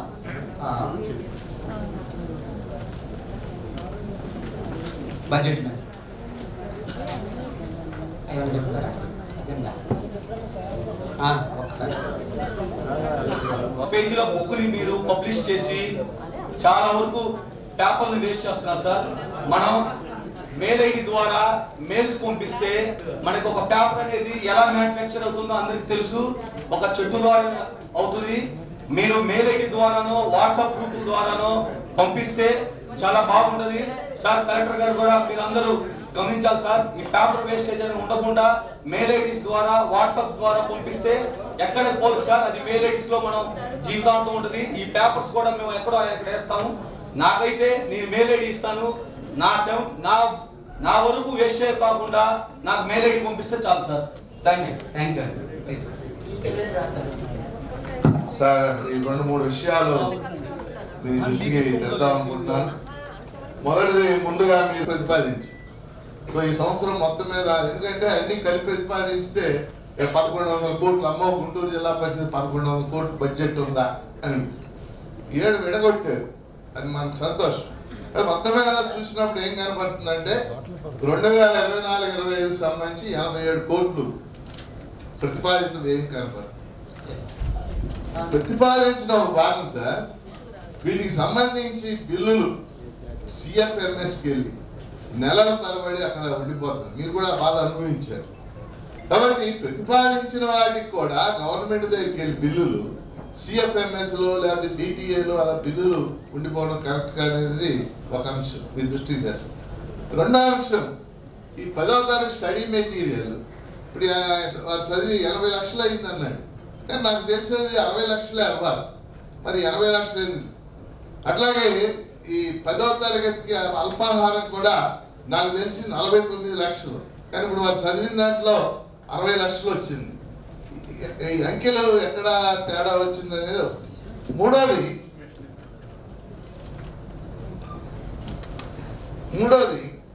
ఈ అనధికారుల గౌరవ వేతనం మరియు ప్రయాణ భత్యం 50 లక్షలు 45 లక్షలు ఇప్పుడు మళ్ళీ 50 లక్షలు ప్రతిపాదించారు. అంటే అనధికారులు అంటే ఎవరు? జడ్పీటీసీలా లేకపోతే అనధికారుల గౌరవ వేతనం మరియు ప్రయాణ భత్యం 50 లక్షలు 45 లక్షలు 50 లక్షలు అని ఉంది. అంటే ఈ గౌరవ వేతనం ఎవరిదైంది? జడ్పీటీసీ ప్రయాణ. అందుకని 2-3 అంశాలు క్లారిఫై చేయాలని అడుగుతున్నాను సార్. నేను 2-3 అంశాలు. యాక్చువల్గా స్టడీ మెటీరియల్కి 77 lakhs అయింది లాస్ట్ ఇయర్ చెబుతున్నారా సార్? యాక్చువల్గా ఒకటి స్టడీ మెటీరియల్ ఏమంటే ఈసారి కొంచెం పేజీలు పెరిగినాయి, ప్లస్ మనం టెండర్ కూడా పిలిచాం సార్. టెండర్ పిలిస్తే కొంచెం పెంచారు, పోయినసారి కన్నా 30 పేజీలు పెంచారు అన్నిటి పేజీల మీద. అందుకని మొన్న 60కి కొంచెం పెరిగింది. రెండోది ఇందాక మీరన్న దాంట్లో పోయినసారి మనం న్యూట్రిషన్ ఫుడ్ ఓన్లీ రూరల్ మాత్రమే ఇచ్చాము. ఈసారి కూడా పోయినసారి మున్సిపాలిటీ పరిధిలో ఉండా కూడా మనం కవర్ చేయాలి. లాస్ట్ ఇయర్ కూడా అనుకున్నాం. అందుకని దాని వలన పోయినసారి 49 లక్షలకి ఇప్పుడు పెంచాం సార్. అది అంచనా సార్. జస్ట్ మనం పోయినసారి కూడా నెల ఇచ్చాము, ఇప్పుడు మళ్ళీ కలుపుకుంటే నెల 15 రోజులు కూడా వచ్చేటట్టుంది. అందుకని ఉద్దేశంతో జస్ట్ అంచనా వేసుకొని సిద్ధం చేసుకున్నాం సార్. ఇందాక మీరైనా మూడో ప్రశ్న అయితే గౌరవ వేతనం అంటే ప్యూర్గా ఒక ర్యాంక్ వచ్చింది సార్. అది జడ్పీటీసీ గారికి ఆనరోరియల్గా ప్రతి నెల వాళ్ళకి క్వార్టర్లీ అమౌంట్ ఇవ్వడం జరుగుతుంది సార్. అది దానికి సంబంధించి ప్రయాణం ఖర్చు సార్ మొత్తం మీద దాంట్లోనే ఆ హెడ్ పేరు అండి మేడం జడ్పీటీసీ గారు. అది జడ్ పేరు గౌరవ వేతనం మరియు ప్రయాణ భత్యం అని. ఆ హెడ్కి సంబంధించింది మనకి 50 లక్షలు వస్తాయి. 50 లక్షలు మీకు ఇవ్వడం జరుగుతుంది. అది ఆనరోరియల్గా మీ అకౌంట్లో వేయటం జరుగుతుంది.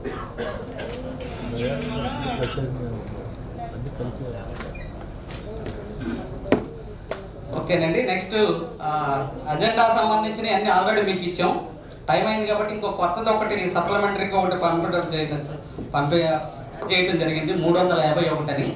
దీంట్లో ఏంటంటే ఇది జిల్లా సంబంధించిన మనకు ఒక రిపోర్ట్ వచ్చింది. ఒక మన జడ్పీలో 22A ఉంది. దానికి సంబంధించిన ఆర్డీఓ గారు తహసీల్దార్ గారు మనకు ఒక రిపోర్ట్ ఇచ్చారు. ఇది మీది కాదు, మీ ఏమన్నా డాక్యుమెంట్స్ ఉంటే చూపించమన్నారు. మనం వెరిఫై చేసుకుంటే మన ఆస్తుల రికార్డుల్లో ఇది లేదు. కాబట్టి ఒకసారి సభ దృష్టిలో గౌరవ సభ్యుల దృష్టిలో పెట్టి ఇది మనకు సంబంధించిన ఆస్తి కాదని జనరల్ బాడీ అప్రూవల్ తీసుకొని కలెక్టర్ గారికి గౌరవ కలెక్టర్ గారికి పంపిస్తాం. ఇంటర్న్ అప్పుడు ఆ రైతుకి ఆ 22A లిస్ట్ నుంచి తీసేయడం జరుగుతుంది. ఇది కూడా సభ దృష్టిలో తీసుకురావడం జరుగుతుంది. ఇది దీనికి సంబంధించిన అంశం. ఇప్పుడు మన కార్యక్రమాన్ని ఉద్దేశించి గౌరవ కలెక్టర్ గారు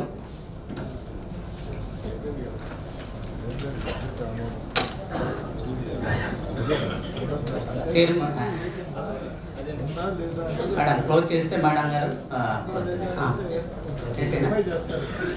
ఓకేనండి. ఈ జనరల్ బాడీ సమావేశానికి ఇచ్చేసిన గౌరవ చైర్పర్సన్ గారికి, హాజరైన గౌరవ కలెక్టర్ గారికి, 3 జిల్లాల కలెక్టర్ గారికి, అలాగే హాజరైన గౌరవ శాసనమండలి సభ్యులకి, శాసనసభ్యులకి, వివిధ కార్పొరేట్ చైర్మన్లకి, గౌరవ జడ్పీటీసీ సభ్యులకి, మండల పరిషత్ అధ్యక్షులకి, వివిధ జిల్లాల అధికారులకి, పత్రికా పిల్లలందరూ కూడా ఈ కార్యక్రమం ఎంతో గమనిస్తున్నాం. Thank you very much. అందరికీ భోజనాలు ఏర్పాటు చేయడం జరిగిందండి. జడ్పీటీసీస్ అందరూ ప్రజాప్రతినిధులు ఆఫీసర్స్ అందరూ కూడా ఉంటాయి. కాబట్టి కొంచెం ఆహ్వానాన్ని